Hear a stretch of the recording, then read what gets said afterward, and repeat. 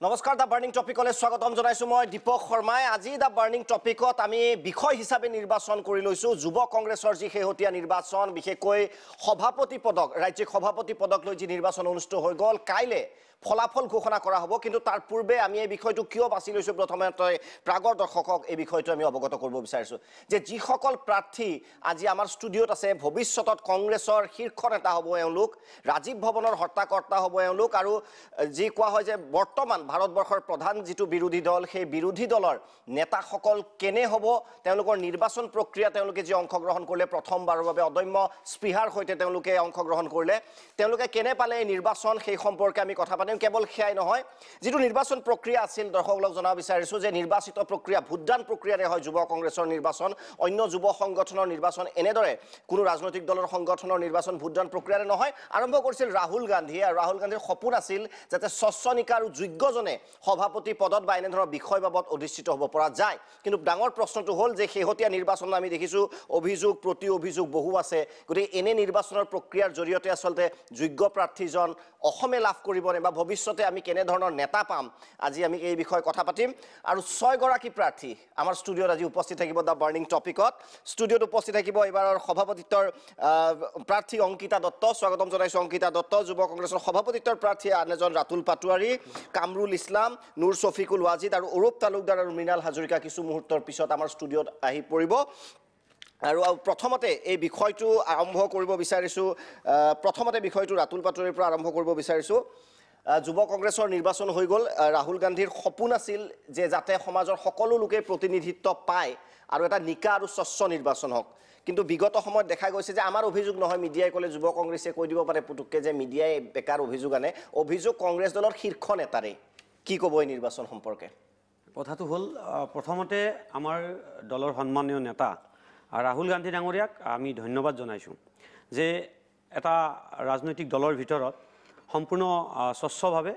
যুৱ নেতাৰ জন্ম লোৱাৰ এটা প্ৰচেষ্টা তেখেতে লৈছে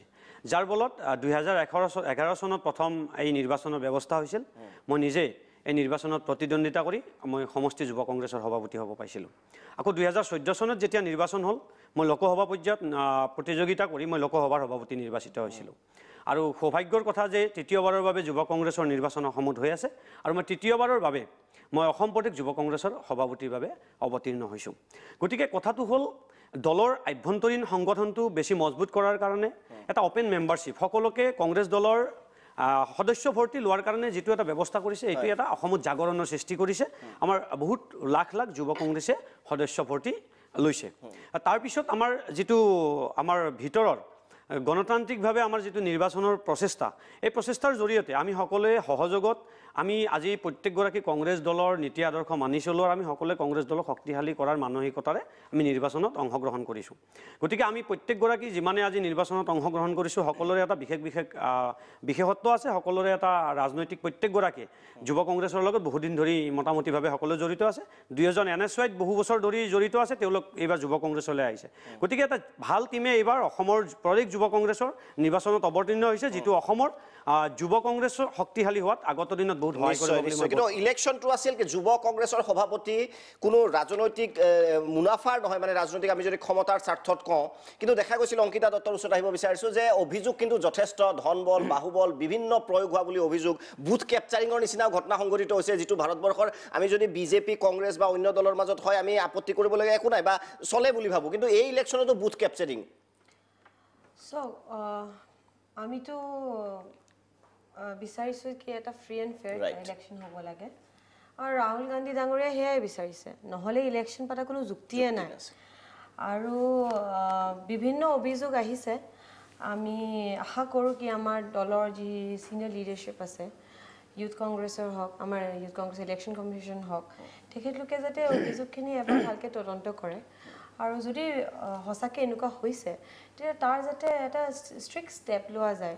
যেহেতু ৰাহুল গান্ধী ডাঙৰে এটাই সপোন কি এটা ইকুৱেল প্লেটফৰ্ম পাওক আজি কোনোবা এজন ৰাজনৈতিক পৰিয়ালৰ পৰা আহিব পাৰে মানে নাথাকিব পাৰে ইয়াত কেইবাজনো আছে পলিটিকেল বেকগ্ৰাউণ্ড নাথাকা মানুহ আজি মই পলিটিকেল বেকগ্ৰাউণ্ডৰ পৰা আহিছোঁ কিন্তু মোৰ দেউতা থকালৈকে আই ৱাজ প্ৰটেক্টেড তাৰপিছততো মই অকলশৰীয়া হৈ গ'লোঁ এইবাৰ প্ৰথমবাৰৰ বাবে মই নিৰ্বাচনত অৱতীৰ্ণ হৈছোঁ যুৱ কংগ্ৰেছৰ তেতিয়া মই দেউতা অনুপস্থিতিত হৈছোঁ এজন লিডাৰ মোৰ কোনো লিডাৰ নাই লিডাৰ আছে হয় ৰাহুল গান্ধী আছে কিন্তু দেউতা থাকোঁতে প্ৰটেক্টেড আছিলোঁ কিন্তু এতিয়া সেইটো নাই মই এজনে নেতা ৰাহুল গান্ধী ডাঙৰক মানি পেলাই মই এই মানে প্ৰতিদ্বন্দ্বিতা কৰিছোঁ ইয়াৰ আগতেও মই 2014 চনৰ যোনটো আমাৰ যোৰহাট আমাৰ ইউথ কংগ্ৰেছৰ ইলেকশ্যন হৈ গ'ল 2014 চনত তেতিয়া আমি যোৰহাট লোকসভা সমষ্টিত আমি প্ৰতিদ্বন্দ্বিতা কৰিছিলোঁ কিন্তু তেতিয়া সেই সময়ত দেউতা আছিলে কিন্তু এইবাৰ অকলশৰীয়াকৈ নিৰ্বাচন খেলিলোঁ অকলশৰীয়া বুলি নকওঁ বহুত যুৱ বন্ধুসকলে সাথ দিলে উঠি অহা ল'ৰা ছোৱালীখিনিয়ে সাথ দিলে যিসকল উঠি আহিছে বহু বিভিন্ন প্ৰকাৰ বহু বিভিন্ন কাৰণৰ কাৰণে ওলাই আহিব পৰা নাই লিড ল'ব পৰা নাই সেই ল'ৰাখিনিয়ে মোক লগত লৈ পেলাই মোক আগবঢ়াই পেলাই এই নিৰ্বাচনটো মানে মোক সহায় কৰিলে আগবঢ়াই দিলে তো এটা বেলেগ ধৰণৰ ৰাহুল গান্ধীৰ যিটো এক্সপেক্টেশ্যন আছিল আমি যিবিলাক মিডিয়া ৰিপৰ্টছ পাইছোঁ আকৌ কৈছোঁ যে মিডিয়া ক্ৰিয়েটেড নহয় ৰিপৰ্টবোৰ আপোনালোকৰ মাজৰ পৰা অহা ৰিপৰ্টছ আমি ক্ৰিয়েট কৰা নহয় ক'ৰবাত নহয় ক'ৰবাত মেইন পাৰ্পাছটো ছেটবেক হোৱাৰ সম্ভাৱনা থাকে নেকি যদি এইটো কণ্টিনিউ চলি থাকে চাওক ইলেকশ্যনটোতো হ'বই লাগে মানে ইলেকশ্যনত আপত্তি নাই কিন্তু যিটো ইউজ কৰা হয় প্ৰচেছটো যিটো ইউজ এবছলিউটলি এনেকুৱা যদি এনেকুৱা মিছইউজ হৈছে তেতিয়া আমি ভাবোঁ লিডাৰশ্বিপ শুড ষ্টেপ ইন লিডাৰশ্বিপে আহি পেলাই সেইখিনি যাতে নহয় মানে যেতিয়া কোনোবা এজনে প্ৰতিদ্বন্দ্বিতা কৰিছে এটা ফেয়াৰ প্লেটফৰ্ম হ'ব লাগে ফেয়াৰ প্লেটফৰ্ম নহ'লে what is the meaning of having this election একো মূল্যই নাথাকিব নিশ্চয় এইবাৰ অন্যতম প্ৰাৰ্থী মই আহিব বিচাৰিছোঁ কামৰুল ইছলাম এই নিৰ্বাচন সম্পৰ্কে যদি মই প্ৰতিক্ৰিয়া এটা ল'ব বিচাৰোঁ চাওক আমি কংগ্ৰেছ দলৰ এজন কৰ্মী হিচাপে প্ৰথম NSYত যোগ দিছিলোঁ যোগ দিয়াৰ পিছত আমাৰ এটা ট্ৰেডিশ্যন আছে যে NSY তাৰপিছত ইউথ কংগ্ৰেছ তাৰপিছত পেৰেণ্ট কংগ্ৰেছ যিহেতু কংগ্ৰেছ আইডিঅলজি আমি বিলিভ কৰিছোঁ তেতিয়া NSYটো আমি ইলেকশ্যন জৰিয়তে আহিছিলোঁ তাৰপিছত যেতিয়া আমাৰ এটা নিয়ম আছে যে 27 বছৰৰ পিছত যুৱ কংগ্ৰেছত যাব লগা হয় গতিকে আমি নিৰ্বাচনটো যিহেতু আমি NSYত ছাত্ৰ ৰাজনীতিৰ লগত জড়িত আছিলোঁ বিভিন্ন বিশ্ববিদ্যালয় কলেজত ইলেকশ্যনৰ লগত জড়িত আছিলোঁ গতিকে নিজৰ আশা আকাংক্ষাখিনি আছে আৰু যেহেতু কংগ্ৰেছ আইডিঅলজিত আমি বিলিভ কৰোঁ আমি যুৱ কংগ্ৰেছলৈ আগবাঢ়ি যাম বুলি ভাবিছোঁ ঠিক তেনেকৈ ৰাহুল গান্ধী ডাঙৰীয়া NSYত যেনেকৈ ইলেকশ্যন আছে যুৱ কংগ্ৰেছতো ইলেকশ্যনৰ দৰে নতুন ল'ৰা ছোৱালী যাতে আহে দুৱাৰখন খুলি দিছে গতিকে নিৰ্বাচনটো এটা প্ৰক্ৰিয়া আৰু আমি বিভিন্ন দল দেখিছোঁ BJPয়ে হওক AJPয়ে হওক তাত দেখা যোৱা যায় যে কোনোবা এজন নেতাৰ চিফাৰিছত এটা হয় আজি আমাৰ নিচিনা এটা সাধাৰণ পৰিয়াল ইয়াত বহি থকা বহুতো আমি কোনো ৰাজনৈতিক দলৰ লগত জড়িত নহয় কিন্তু আমি সপোন দেখিব পাৰিছোঁ যে নাই আমি যুৱ কংগ্ৰেছৰ সভাপতি হ'ব পাৰিম সেই সপোন দেখাৰ যিটো সুযোগ সেই সুযোগ আমাক ৰাহুল গান্ধী ডাঙৰীয়াই দিছে আৰু এই সুযোগটো লৈ পেলাই আমি নিৰ্বাচনটো খেলিছোঁ আৰু নিশ্চয় নিৰ্বাচনটো আমি যেতিয়া খেলিম গতিকে নিৰ্বাচনত ক'বাত কিবা কিবি হ'ব ট্ৰেইনিং ফৰ ডেমক্ৰেসি ৰাহুল গান্ধীৰ মূল উদ্দেশ্য কিন্তু ইয়াতে দেখা গৈছে যে মই আকৌ কৈছোঁ আমাৰ অভিযোগ নহয় ইয়াতে training for money power training for muscle power training for influence এনে ধৰণৰ হৈছে গতিকে আপুনি কি ভাবে যে এই মই যেটো কৈছোঁ যে এইম এণ্ড অবজেক্টিভত কোনো ডাউট নাই কোনো ধৰণৰ ডাউট নাই one of the finest elections for youth কিন্তু কথাটো হ'ল যেটো প্ৰ্যাকটিস ইন প্ৰ্যাকটিক্যাল দেখা গৈছে ক'ত এটো হৈছে সেইটো ক'বাত এটা দুটা ঘটনা থাকিব পাৰে কিন্তু আপুনি যদি আপুনিটো দুই এটা ঘটনা যেটো টিভিত ওলায় বা য'ত গুৱাহাটী চিটিতে হওক বা ক'বাত হওক আপুনি এইটো দেখিছে কিন্তু আমি নিৰ্বাচনত যেতিয়া শদিয়াৰ পৰা ধুবুৰীৰ পৰা যেতিয়া আমি লখিমপুৰে হওক বৰাক উপত্যকাৰ পাহাৰত আমি যেতিয়া গৈছোঁ এটা ল'ৰা আপুনি ভাবক সেইদিনা এটা ল'ৰা আমাক ফোন কৰিছে সি আপোনাৰ হাফলঙৰ পৰা 200 কিলোমিটাৰ দূৰত পাহাৰৰ ওপৰত থাকে ভোটটো দিবলৈ সি নিজৰ পইচাৰে গাড়ীত উঠি পেলাই সি হাফলঙত ভোটটো দিবলৈ গৈছে গতিকে সেই যে এটা কংগ্ৰেছৰ প্ৰতি এটা আস্থা আৰু মানে যুৱ কংগ্ৰেছৰ প্ৰতি যিটো আকৰ্ষণ গতিকে সেইটো আপুনি নৈ কৰিব নোৱাৰে গতিকে আপুনি যে খালি বাহুবল ধনবল সেইটো দেখাল নহয় ঘৰৰ ভিতৰৰ ইলেকশ্যন মই কৈছোঁ যে ঘৰৰ ভিতৰৰ ইলেকশ্যনতে যদি এনেকুৱা হয় য'ত সহিষ্ণুতা নাই যদি যি কেণ্ডিডেটসকলৰ প্ৰতি ৰেচপেক্ট নাই মই ভাবিছোঁ যেতিয়া নেশ্যনেল প্লেটফৰ্মত আহিব আপোনালোকে অৰিজিনেল পলিটিক্সত আহিব তেতিয়া দেখোন একদম সাংঘাতিক পৰিৱেশ মই ভিজুৱেলো দেখুৱাম য'ত মাৰামাৰি ইউথ কংগ্ৰেছৰ ইলেকশ্যনতে হয় গুলিয়াগুলি হ'ব দেখোন তেনেহ'লে বেলেগ দলৰ লগত হ'লে সেইটো এটা দুটা ক'ৰবাত ঘটনা হ'ব পাৰে সৰু সৰু ঘটনা হ'ব কিন্তু ইন জেনেৰেল আপুনি যদি দেখে তাত তেনেকৈ মই ক'বলৈ একো ঘটনা আমি দেখা নাই আৰু যুৱ কংগ্ৰেছৰ ইলেকশ্যন ৰাহুল গান্ধী ডাঙৰীয়াই যুৱ প্ৰজন্মক শক্তিশালী কৰিবলৈ দিছে আৰু নিশ্চয় তেওঁৰ এই এজেণ্ডা সফল হৈছে নিশ্চয় আৰু এগৰাকী প্ৰাৰ্থী আছে শফিকুল ৱাজিদ কি ক'ব এই ইলেকশ্যন সম্পৰ্কে আসলতে এই ইলেকশ্যনটো আমাৰ কাৰণে এটা সুযোগ যে আমি এটা সাধাৰণ এজন ইউথ আমি আগবাঢ়ি অহাৰ এটা সুযোগ আৰু এইটো ৰাহুল গান্ধীৰ এই সপোনটো যে সাধাৰণ ইউথক আগুৱাই অনাৰ এটা সপোন এই সপোনটোত আমি সহমত আমি এইটোত একমত আৰু ইয়াতে অলপ চলপ অভিযোগ আহিবই আৰু অভিযোগ অহাটো স্বাভাৱিক কথা কাৰণ আমাৰ কংগ্ৰেছ দল এনেকুৱা এটা সাগৰ এই সাগৰত সৰু সুৰা অঘটন হৈয়ে থাকে এতিয়া আমি সাধাৰণ এজন ইউথ কংগ্ৰেছী হিচাপে যেতিয়া সিনিয়ৰ লিডাৰ এজনে ক'ব যে মানি পাৱাৰ হৈছে এইটো সাধাৰণ কথা বুলি ভাবে নে এতিয়াও আপোনালোকে কংগ্ৰেছৰ এইটো কালচাৰ টাইপ নেকি যে এইটো সাধাৰণ কথা মানি পাৱাৰ ইউজ হৈছে মাছল পাৱাৰ ইউজ হৈছে মাৰা মাৰিছে ভোট দিব যাওঁতে বুথৰ ওপৰত দাদাগিৰি দেখাই আছে এইটো সৰু কথা বুলি ভাবেনে মই ভাবো ছিংগল ইনচিডেণ্ট হ'ব নালাগিছিল কাৰোবাৰ এজনৰ এইটো অন্য দলৰ লগত নহয় প্ৰতিযোগিতা এইটো কাৰোবাৰ এজনৰ স্পেচিফিক কাৰোবাৰ এজনৰ তাৰমানে ইয়াতে এনেকুৱা এটা এক্টিভিটিছৰ কাৰণে আমাক গোটেই ইউথ কংগ্ৰেছৰ সেই ইলেকশ্যনটোৰ ওপৰত আঙুলি উঠোৱাটো আচলতে অনুচিত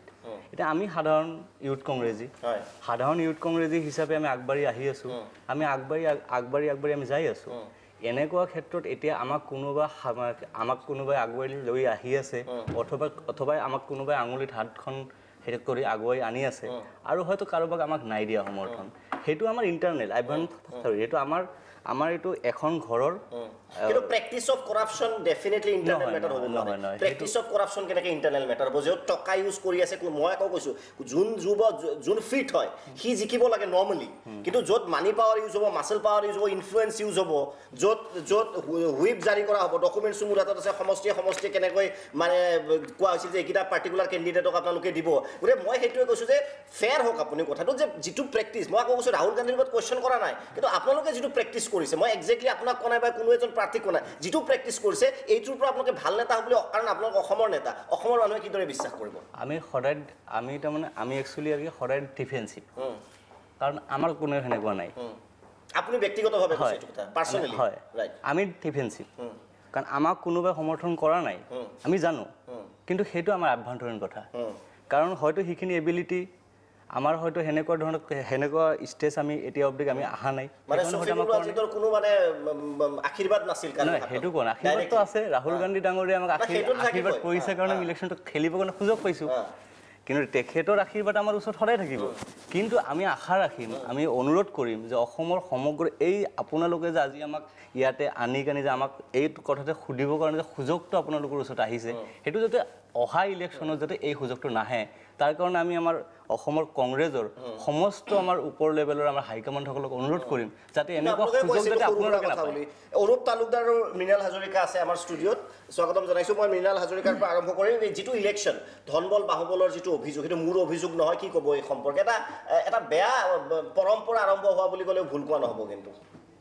আসলতে নিৰ্বাচন যেহেতু হৈছে আজি প্ৰথমতে প্ৰাগ নিউজক মই ধন্যবাদ জনাইছো যে তেওঁলোকে আজি আমাৰ এই যুৱ কংগ্ৰেছৰ নিৰ্বাচন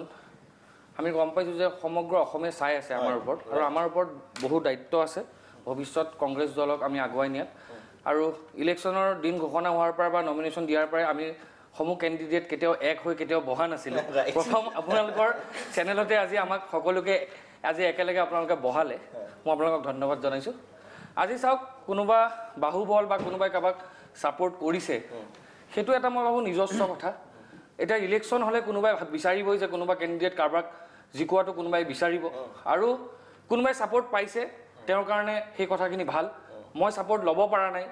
যে মই লিডাৰৰ সাপোৰ্ট ল'ব পৰা নাই লিডাৰে কাৰোবাক কৈ দিছে এটা ইলেকশ্যন হৈছে মই এইটোত একো ক'ব নোৱাৰো কিয়নো মই ল'ব পৰা নাই আৰু কিন্তু নহয় ফ্ৰী এণ্ড ফেয়াৰ ইলেকশ্যনৰ ভাৱনাক মিনিংটো মই বুজাইছো ফ্ৰী এণ্ড ফেয়াৰ ইলেকশ্যনৰ কাৰো যাতে ইনফ্লুৱেঞ্চ নাথাকে প্ৰতিগৰাকী ভোটাৰে নিজৰ যে আমাৰ ছাৰে ভোট দিব দিছে বুলি ভোট দিব নালাগে that is call free and fair election গতিকে সেই ফ্ৰী এণ্ড ফেয়াৰ ইলেকশ্যনটো আপুনি পাইছে আজি চাওক আজি যদি কথা ক'বলৈ যাওঁ বহুখিনি কথা আহিব আপুনি কৈছে পেনেলৰ কথা বিভিন্ন ক্ষেত্ৰত কথা কৈছে যে এতিয়া AICC পাও তেনেকুৱা ধৰণৰ আমি নিৰ্দেশনা দেখা নাছিলো যে কোনোবা লিডাৰ সোমাব পাৰে নোৱাৰে এতিয়া কথাটো হ'ল যে মই এই ইলেকশ্যনত মই এটা নিজৰ ববিয়াকে ইলেকশ্যনটো খেলি মই কিন্তু জীৱনৰ আগবাঢ়াৰ কিছু এটা সুযোগ পালো যে আজি দেখিলো যে অসমত শদিয়াৰ পৰা ধুবুৰীলৈ মোৰ এশাৰী মাতত কিমানখিনি মোৰ শক্তি আছে মই ভৱিষ্যতে অনাগত দিনত মই যে এজন ভাল নেতা হ'ব পাৰিম তেওঁলোকে যিটো মোক সাহস দিলে মই ভাবোঁ মই এই ইলেকশ্যনটোৰ পৰা মই সেই শিক্ষাটো পালোঁ যে মই অকলশৰীয়া মই নহয় কিন্তু আৰু এটা শিক্ষা যদি ইলেকশ্যনৰ ৰিজাল্ট আউট হয় যদি ৰিজাল্ট ভাল নহয় এইটোও গম পাব যে বাহুবল ধনবল নহ'লে কিন্তু আপুনি জিকিব নোৱাৰে সেই শিক্ষাটো লগে লগে হৈ যাব কওক আপুনি যিটো কথা কৈছে চাওক আপুনি খালি অকল বাহুবল ধনবলৰ কথা কৈছে আজি ইয়াত বহু ল'ৰা ছোৱালী যুৱ বন্ধুসকল বহি আছে ব্যক্তিগতভাৱে মই আছোঁ আৰু 2-3জন আছে আমি 2008 পৰা আজি মই ব্যক্তিগতভাৱে NSYৰ লগত জড়িত হৈ আছোঁ মই NSY ইলেকশ্যন জিকিছোঁ ৰাষ্ট্ৰীয় সম্পাদক আছিলোঁ 3 বছৰ বিভিন্ন উত্তৰ পূৰ্বৰ প্ৰত্যেকটো ৰাজ্যৰ মই ইনচাৰ্জ আছিলোঁ সাংগঠনিক মই কাম কৰিছোঁ গতিকে আপুনি অকল ধনবল বাহুবল দি সৰু এটা ইলেকশ্যন ইউথ কংগ্ৰেছৰ মই সৰু ইন দ্য চেন্স ডেট কৈছোঁ যে পলিটিকেল চিনাৰিঅ'ত মই যদি কওঁ সৰু এটা ইলেকশ্যনত যিটো দৃশ্য য'ত মাৰামাৰি মই দেখুৱাম আপোনাক মই সেইটো কৈছোঁ আপোনাক সৰু কথা বুলি ইগন'ৰ কৰি দিছে ইউথে কি ভাবিব মোৰ মতে এইটোতে যদি ইনকেপাচিটি of holding A free and fair election আপোনালোকে মেইন নেশ্যনেলত কি খেলিব ৰাতুল পাটোৱাৰী কথাটো এনেকুৱা মানে মোৰ প্ৰব্লেম আপোনালোকৰ ইণ্টাৰনেল মেটাৰত নহয় মোৰ প্ৰব্লেম হ'ল যে সৰু এটা ইলেকশ্যনত যদি আপোনালোকে এইটো কৰে ভৱিষ্যতে আপোনালোকৰ পৰা কি লিটাৰ এক্সপেক্ট কৰিব মোৰ প্ৰব্লেমটো তাত আৰু সেইবাবে আজি এই টক শ্ব' কথাটো এনেকুৱা ধৰণৰ এই বাহুবল ধনবল এইবিলাকৰ যিটো কথা কৈ থকা হৈছে প্ৰত্যক্ষভাৱে কোনোবা নেতা জড়িত হৈছে নেকি প্ৰথম কথা সেইটো চাব লাগিব যদি হোৱা নাই এটা যেতিয়া নিৰ্বাচন হয় নিৰ্বাচনত দলীয় কৰ্মীসকলৰ নিজা সকলোৰে পচন্দৰ প্ৰাৰ্থী থাকে আৰু এইটো আঞ্চলিক পৰ্যায়ত থাকে ৰাজ্যিক পৰ্যায়তকৈ আঞ্চলিক পৰ্যায়ত যিটো ইমোশ্যন নিজৰ লিডাৰৰ প্ৰতি ইউথ কংগ্ৰেছৰ তেওঁলোকে দায়বদ্ধতাটো নিজকে বেছি বুলি ভাবে আৰু কিছু সৰু সৰু কথাত কেতিয়াবা তৰ্ক যুদ্ধ বাক বিতণ্ডা বিভিন্ন ঘটনা হয় কিন্তু ইয়াৰ আৰু কাৰোবাৰ মানে ইনষ্টিগেশ্যন আছে নতুবা কোনোবা ইনস্পাইৰেশ্যন দিছে না এনেকুৱা ঠিক নহয় মোৰ প্ৰশ্নটো মই আকৌ কৈছোঁ যেতিয়া দেৱব্ৰত শইকীয়াই ক'ব যে ধনবলৰ প্ৰয়োগ হৈছে তেতিয়া মই ভাবোঁ যে ৰাতুল পাটোৱাৰীৰ কথাটো গ্ৰহণযোগ্য নহয় যে একো হোৱা নাই এনেকুৱা যদি কোনোবাই কৈছে ডেফিনেটলি মই দেখুৱাম এতিয়া কোনে ক'ত কি কৈছে অংকিতা মোৰ প্ৰব্লেমটো আকৌ কৈছোঁ ইণ্টাৰনেল ইউথ কংগ্ৰেছ ইলেকশ্যন কিদৰে মোৰ প্ৰব্লেম নহয় কিন্তু ইউ আৰ ছেটিং এ ৰং এক্সাম্পল হুএভাৰ ইট ইজ চাওক এইটো লাইক আই ছেড এইটো ৰাহুল গান্ধী ডাঙৰীয়াই ইকুৱেল প্লেটফৰ্ম এটা দিছে তাত লিডাৰ্ছ যদি ইনভলভ হৈছে লিডাৰশ্বিপ ইনভলভ হ'বই নালাগে আমি যদি অকলে আজি শফিকুলে অকলে খেলিছে মীনালে অকলে খেলিছে মই অকলে খেলিছোঁ আৰু কেইবাজনো অকলে খেলিছে আমি কিজনে যদি অকলে খেলিছোঁ আৰু কোনো লিডাৰশ্বিপ ইণ্টাৰফিয়াৰ নহয় তেতিয়া ক'ত এইবোৰ হ'ব যদি হৈছে আৰু এনেকুৱা আমি দেখা পাইছোঁ কিছু ব্লকত আমাক কেম্পেইন কৰিব দিয়া নাই মোৰ ভিজুৱেলো আছে আপুনি অকলেও মই অসম ৰাইজক দেখুৱাম এইটো নহয় যে আপোনালোকে ঘৰৰ ভিতৰৰ কথা বুলি ঢাকি ৰাখিব পাৰে হয় মানে it is unfair Our party first. Amar neta first, Rahul Gandhi first, party first. Tar pisot belek kotha. Tekhete ji bisarise hetu ami et kori dekhabo lagibo. Ami youth congress kyo kori asu jate ami aru youthok akorkito kori anibo paro. সংগঠন মজবুত কৰিব পাৰো 19 নিৰ্বাচন আহি আছে 21 নিৰ্বাচন আহি আছে টিম এটা ৰেডি কৰিব পাৰো টিম ওয়াৰ্ক কৰিব পাৰো হে টিম ওয়াৰ্কটো কেনেকে হ'ব যদি এনেকুৱা ধৰণৰ অৰূপ তালুকা নীতি আৰু আদৰ্শ মই আকৌ কৈছোঁ যে প্ৰিন্সিপল যদি আপোনালোকৰ নাথাকে আপোনালোকে ভৱিষ্যতে অসমখন কি চলাব ডাউট আছে গতিকে মই সেইবাবে কৈছোঁ প্ৰিন্সিপলত কিয় নহয় এটা ইলেকশ্যন সাধাৰণ ইউথ কংগ্ৰেছৰ এটা 3 বছৰীয়া টাৰ্ম এটাৰ কাৰণে আপোনালোকে ৰাষ্ট্ৰপতি প্ৰধানমন্ত্ৰী নহয় ইলেকশ্যনৰ পিছত হয় মানে বস্তুটো কি এনেতো নীতিত চলিয়ে আছে ইয়াতে গ্ৰুপিজিম অলপ হৈছে কিছুমান মন্ত্ৰী প্ৰাক্তন মন্ত্ৰী সোমাইছে প্ৰাক্তন বিধায়ক সোমাইছে কিন্তু তেনেকুৱা নহয় মই বস্তুটো মেইন প্ৰব্লেমটো মই কি বেয়া পাইছোঁ যে দলৰ শীৰ্ষতম নেতা সোমাইছে মোৰ দুখ তাতে লাগিছে যিজন দলৰ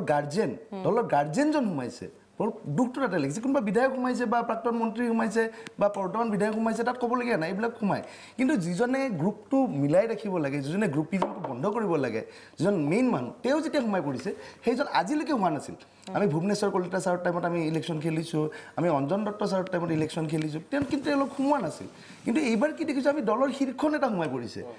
যোনজনে গ্ৰুপটো বন্ধ কৰিব লাগে লবিটো যিটো বন্ধ কৰিব লাগে তেওঁলোক যেতিয়া লবি কেন্দ্ৰিকত আহি গৈছে মোৰ দুখটো তাতে লাগিছে আৰু মই তেওঁলোকক অনুৰোধ জনাম এইবাৰ যি কৰিলে ভৱিষ্যতে যাতে নকৰে আপোনালোকে দলৰ ভিতৰত এইটো নকৰক দলৰ বাহিৰত আমি আজি এনেকুৱা হ'ব লাগিছিল যে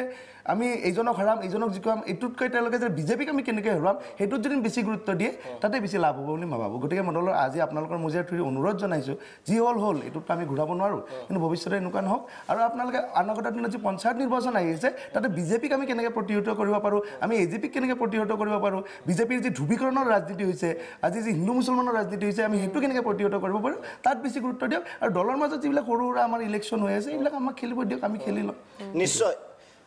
নিশ্চয় এই কি ক'ব যে ছত্ৰ ছায়াৰ যিটো কথা কোৱা হৈছে যিটো অংকিতা দত্ত ইতিমধ্যে স্পষ্ট কৰি দিছে যে 2-3জনৰ হাতত আশীৰ্বাদ নাই কিন্তু আপোনালোক দুটা ব্যতিক্ৰম কৰি ৰাখিছে গতিকে আশীৰ্বাদটো আচলতে কিমান সহায় কৰে চাওক ঘৰত যেতিয়া এটা পৰিয়ালৰ 2-3টা ল'ৰা ছোৱালী থাকে সাধাৰণতে মা দেউতাক হয়তো কোনোবা এজনক ভাল অকণমান বেছি ভাল পাব পাৰে কাৰোবাক অকণমান ক'ব পাৰে সেইটো সাধাৰণ দলটো কিন্তু মাক দেউতাকৰ সন্তান মই আজি প্ৰথম শুনিলো এইটো কথা সব সন্তানে সমান মৰম কৰে বুলি আমাক বেয়া পোৱা কাৰণটো কি এক্স্যাক্টলি আমাক বেয়া পাইছে মানে যদি কাৰোবাক ভাল পাইছে আমাক কিয়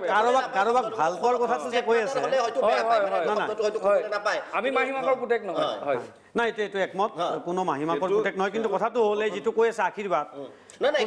কাৰোবাক লগত লৈ ঘূৰাইছে মৰম বেছি কম কেনেকৈ কৰে সেইটো মই অকমান জানা চাওক এতিয়া যিহেতু এইটো এটা দলৰ ৰাজনীতি কোনোবা এজন নেতাই হয়তো তেওঁ ব্যক্তিগত থাকিব পাৰে তেওঁ ভাবিব যে কোনোবা এজনে ভাল চলাব পাৰিব কোনোবা এজনে মানে কাবাক এফিচিয়েন্ট ভাবিব পাৰে কাবাক এইটোত আমি একমত হোৱা নাই দেই এইটোত আমি একমত নহয় সেইটো আপুনি আশীৰ্বাদ যিটো কথা কৈছে প্ৰথম কথাটো হ'ল ইলেকশ্যন যেতিয়া হৈছে প্ৰথম কথাটো এটাই যে কোনো জ্যেষ্ঠ নেতা কোনো কাৰণত এই নিৰ্বাচনৰ লগত জড়িত হ'ব নালাগে কিন্তু কেতিয়াবা যদি কোনোবা ইয়াত সোমাই পৰে আমি সবে একেলগে অৱতাৰণা হয় একেলগে আমি সবে এনএছইউত আছিলো একেলগে আমি ইউথ আমি হতলে মিলি কংগ্ৰেছটো কৰিব নহয় মই ৰাহুল গান্ধীয়ে কৈছিল নেকি যে আপোনালোকে যিমান পাৰে নেতা নিজৰ ফালে লৈ লওক কৈছিল নেকি কথাটো তেনে সেই প্ৰশ্নটোৰ মই উত্তৰ বিচাৰো যে কম বেছি পৰিমাণে ভাল পোৱাটো ক'ত থাকিল তেনেকৈ হ'লে আমাৰ পিছত আমি যেতিয়া হয় কামৰুল চাওক দলৰ এইটো যিটো নিৰ্বাচন হৈছে আপুনি যে খালি কৈ আছে ছত্ৰ ছায়া আপুনি ইয়াত দেখিবলৈ ইয়াত 30 বা 35,000 ল'ৰা ছোৱালী ভোট হৈছে গতিকে তাত পছন্দ অপছন্দ কোনোবা ভোটাৰৰ পছন্দ পাৰ্টি থাকিব পাৰে কোনোবা ভোটাৰৰ অপছন্দ পাৰ্টি থাকিব পাৰে অকল ছত্ৰ ছায়াৰ কথা নহ'ব ইয়াত ভোটাৰে ভোট দিছে তাৰ নিজৰ ইচ্ছাত গতিকে আপুনি ছত্ৰ ছায়াৰ কথাটো কৈ পেলাই যোনে ভোট দিছে সেই ভোটাৰৰ মনোভাৱটো আপুনি তাক নচেট কৰিব নোৱাৰে কিন্তু যেতিয়া এটা ডাঙৰ লিডাৰে এতিয়া যেতিয়া ক'ব যে তোমালোকে অমুকক ভোট দিবা যেতিয়া এনেকুৱা লিফলেট দিব মই নেদেখুৱাও বাৰু যে জেনেৰেল ছেক্ৰেটাৰী কাক দিব ডিষ্ট্ৰিক্টত কাক দিব প্ৰেচিডেণ্টক কাক দিব ডিষ্ট্ৰিক্টৰ পৰা যেতিয়া এনেকুৱা আহি যাব তেনেহ'লে মই ভাবোঁ প্ৰব্লেমটো ক'ত ফ্ৰী এণ্ড ফেয়াৰ মানে ভোটাৰে নিজৰ ইচ্ছাত ভোট দিয়াটো কথাটো মই ভাবোঁ যে নহয় কাৰণ 1 লাখ ভোটাৰ আমাৰ ইয়াৰ এই 1 লাখ ভোটাৰ আমাৰ তাত কিমানজনৰ ফোন নম্বৰ আছে আমি যে কেম্পেইনিং কৰোঁ লিডাৰশ্বিপ ইনফ্লুৱেঞ্চ হৈ পেলাই বস্তুটো হৈছে আৰু আমি যে কৈ আছোঁ যে লিডাৰশ্বিপে আমাক ছাপোৰ্ট নকৰিলে বা লিডাৰশ্বিপ সোমাব নালাগে মই কৈছোঁ মোৰ কথাটো শুনিব মই আজি ক'ব আহিছোঁ যে মই আজি অকলশৰীয়া ইলেকশ্যন খেলিছোঁ মই সাহস পাইছোঁ যে আজি লিডাৰশ্বিপ ইনভলভ হৈছে সকলোৱে জানে কিন্তু ইয়াত আমি বেয়া পাই লাভ নাই কিয়নো কোনোবাই তেওঁলোকক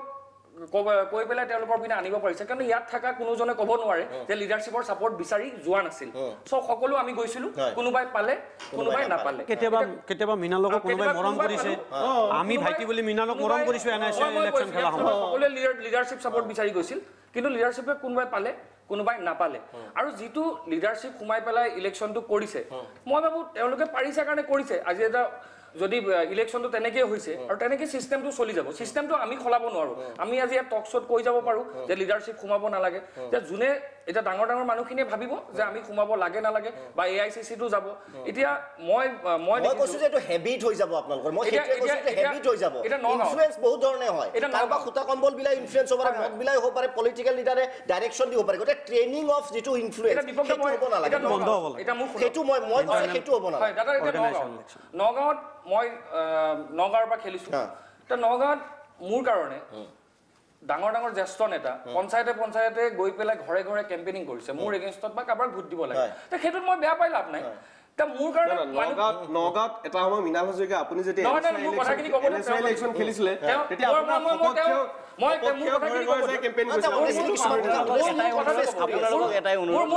কথাটো ক'ব দিয়ক মই কৈছোঁ মই আগতে কৈছোঁ যে লিডাৰশ্বিপৰ ছাপোৰ্ট কোনোবাই ল'ব পাৰিছে ভাল মই আগতে কোনোবাই ল'ব পৰা নাই বেয়া এটা কোনোবাই গৈ ঘৰে ঘৰে কেম্পেইনিং কৰি কৈছে যে মোক ভোট দিব নালাগে ছাপোজ মোৰ ল'ৰাখিনি এটাই কৈছে যে কোনোবা মানুহ সেইখিনি জেগাত 15 বছৰে নাহি পেলাই আজি আপোনাৰ এগেইনষ্টত ক'বলৈ আহিলে ভাল লাগিল দাদা আপোনাক ধন্যবাদ দিছোঁ আমাৰ জেগাখিনিত যে সেই ব্যক্তিজন আহিল তে ভাল কথা যদি গ্ৰাছৰুট ইউথ কংগ্ৰেছৰ ইলেকশ্যনৰ কাৰণে আমাৰ নেতাসকল যদি গ্ৰাছৰুট লেভেললৈ গৈছে আমাৰ ভালৰ কিন্তু এটা ইনজাষ্টিছ নহয় নাই একমত মোৰ ক্ষেত্ৰতো হৈছে ঘৰে ঘৰে ইভিন ব্লক কংগ্ৰেছৰ প্ৰেচিডেণ্টক লগাই কিনে ঘৰে ঘৰে ভোট দিব মানা কৰিছে মানে মোবাইল ফোন টেপিং আছে যে ভোট দিব মানা কৰিছে এনেকুৱা কথাটো কৈছে আপোনাৰ কাৰণে দলৰ এজন জ্যেষ্ঠ নেতাই তেওঁ ব্যক্তিগত মোবাইল নম্বৰৰ পৰা হোৱাটছআপে আপোনাৰ কাৰ্ড বিলাইছে যদি হেনেকুৱা কিবা হৈছে দেখাব লাগে ভাল হেনেকুৱা যদি কিবা হৈছে দেখাব লাগে মই গম নাপাওঁ ব্যক্তিগতভাৱে যদি হেনেকুৱা কিবা এটা হৈছে যদি হেনেকুৱা কিবা হৈছে প্ৰমাণ কৰিলে ভাল পাম ইফালে শুনক সময় নহয় আজিয়ে দিয়ক মই আজিয়ে মই প্ৰত্যাহ্বান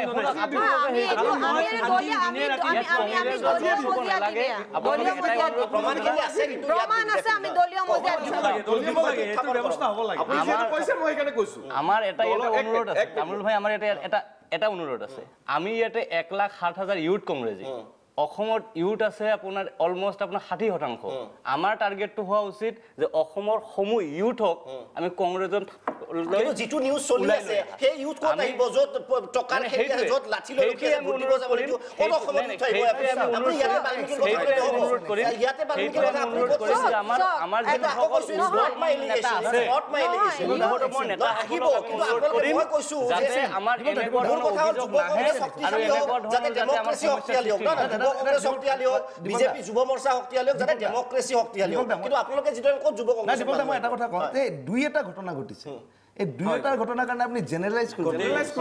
আমি যদি জেনেৰেলাইজ যেনে পইচা দুই এটা ঘটনা কোন গিটা দিলে দুই এটা যেনে মই কৈছো যেনেকে ধনবল বুলি কৈছে ধনবল মই কি কৈছো 1,08,000 মেম্বাৰ 100 টকাকে দিল আচ্ছা মই আপোনাক খুদু ভোট পোলিং কিমান হৈছে আপুনি ভোট পোলিং আপুনি 40,000 1 লাখৰ পৰা মাত্ৰ এটা ইলেকশ্যনত আপোনালোকে কেম্পেইন কেইদিনৰ পৰা মেম্বাৰশ্বিপ কেইদিনৰ পৰা আৰম্ভ কৰিছিল মেম্বাৰশ্বিপ তো আমাৰ 1 মাহ চলিছে এক মাহত আপোনালোকে 50,000 50% মানুহ নট এগ্ৰি উঠি ভোট দিবলৈ নাহিল তাৰ পিছত মই এটা কৈছো মই কৈছো কাৰণটো কি আপোনাৰ আপুনি বেছিভাগ জায়গাত যাব বানপানী হৈ আছে আপনি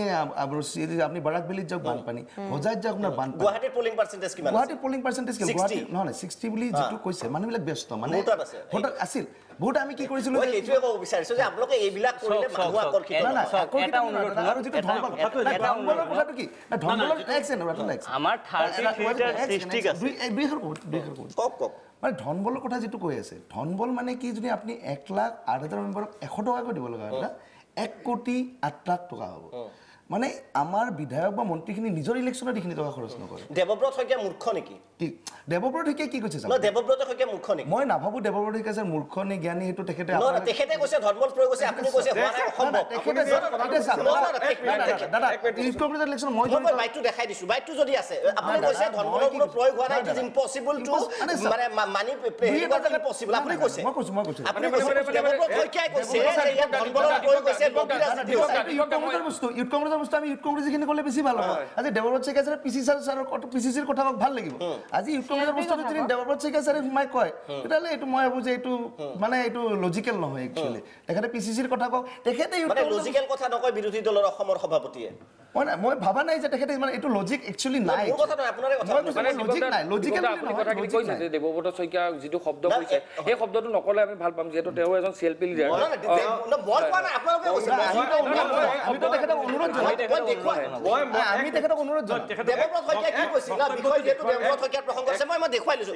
ইয়াতে যুৱ কংগ্ৰেছী যিসকল আছে কাৰণ কোন মিছলীয়া এইটো শেষ ইলেকশ্যন নহয় এওঁলোকৰ ওপৰত অসমৰ ভৱিষ্যত নিৰ্ভৰ কৰিব কোন মিছলীয়া হয় নহয় অসমৰ ৰাইজে জানিব লাগিব সমষ্টিত অকল যুৱ কংগ্ৰেছে ভোট নিদিয়ে যেতিয়া বিধানসভাৰ ইলেকশ্যন হ'ব এওঁলোকে কৈছে ধনবলৰ প্ৰয়োগ হোৱা নাই অসম্ভৱ আৰু এওঁলোকৰ লিডাৰে কৈছে যে ধনবলৰ প্ৰয়োগ হৈছে লবি কেন্দ্ৰিক ৰাজনীতি হৈছে ফ্ৰী এণ্ড ফেয়াৰ হোৱা নাই ইলেকশ্যনটো দেৱব্ৰত শইকীয়াই কি কৈছিল হয় এওঁলোকে মিছা কথা কৈছে নহলে বিৰোধী দলৰ সভাপতিয়ে মিছা কথা কৈছে দেখুৱাইছো কি কৈছিল দেৱব্ৰত শইকীয়াই মই ধনৰ লেনদেন হোৱাৰ কথাটো নতুন কথা নহয় মোৰো যেনেধৰণে বৰ্তমানলৈকে যুৱ কংগ্ৰেছৰ নিৰ্বাচন হৈ আহিছে প্ৰতিটো নিৰ্বাচনতে ধনৰ লেনদেন হোৱাটো মই দেখি আহিছোঁ আমি নিজে ধনৰ লেনদেন নকৰিলেও আমি নিশ্চয় আমাৰ লগত যিসকল বন্ধুসুলভ হয় তেওঁলোকক সহায় কৰিবলৈ যত্ন কৰোঁ এইটো কথাও মিছা নহয় কিন্তু এইবাৰৰ নিৰ্বাচনটোতো ধনৰ লেনদেন হৈছে বুলি অভিযোগ উঠিছে এই অভিযোগটো পূৰ্বৰ যিসমূহ মোৰ নিজৰ জ্ঞাত পূৰ্বৰ সেই অভিজ্ঞতাৰ ভিত্তিত মই ক'ব পাৰোঁ যে এই অভিযোগ সত্য হ'ব পাৰে কিন্তু মই প্ৰমাণ দিব নোৱাৰোঁ কিন্তু অভিযোগটো সত্য হ'ব পাৰে এক মিনিট ইয়াত মোৰ এটা কথা না না অলপ কক না অলপ কৈলো কৈছে হ'ব পাৰে কোনো প্ৰমাণ নাই দাদা একচুয়ালি তেওঁ কৈছে যে মই অসহায় মোৰ প্ৰমাণ নাই কিন্তু ধনৰ প্ৰয়োগ হ'ব পাৰে পাৰে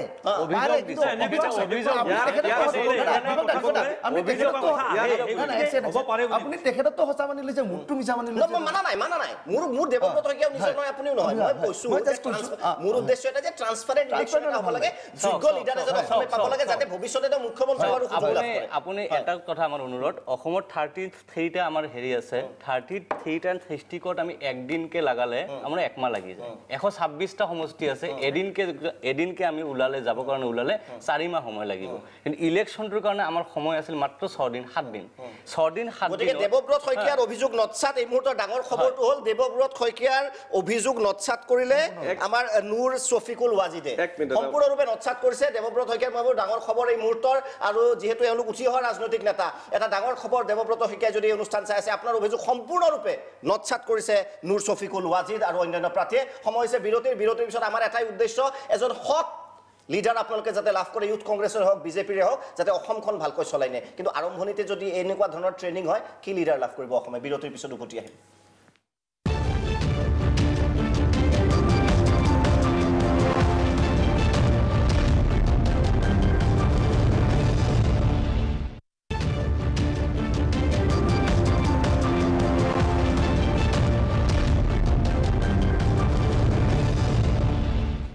নমস্কাৰ দা বাৰ্নিং টপিকলৈ স্বাগতম জনাইছো মই দীপক শৰ্মাই আজি দা বাৰ্নিং টপিকত আমি বিষয় হিচাপে নিৰ্বাচন কৰি লৈছো যুৱ কংগ্ৰেছৰ যি শেহতীয়া নিৰ্বাচন বিশেষকৈ সভাপতি পদক ৰাজ্যিক সভাপতি পদক লৈ যি নিৰ্বাচন অনুষ্ঠিত হৈ গ'ল কাইলে ফলাফল ঘোষণা কৰা হ'ব কিন্তু তাৰ পূৰ্বে আমি এই বিষয়টো কিয় বাছি লৈছো প্ৰথমে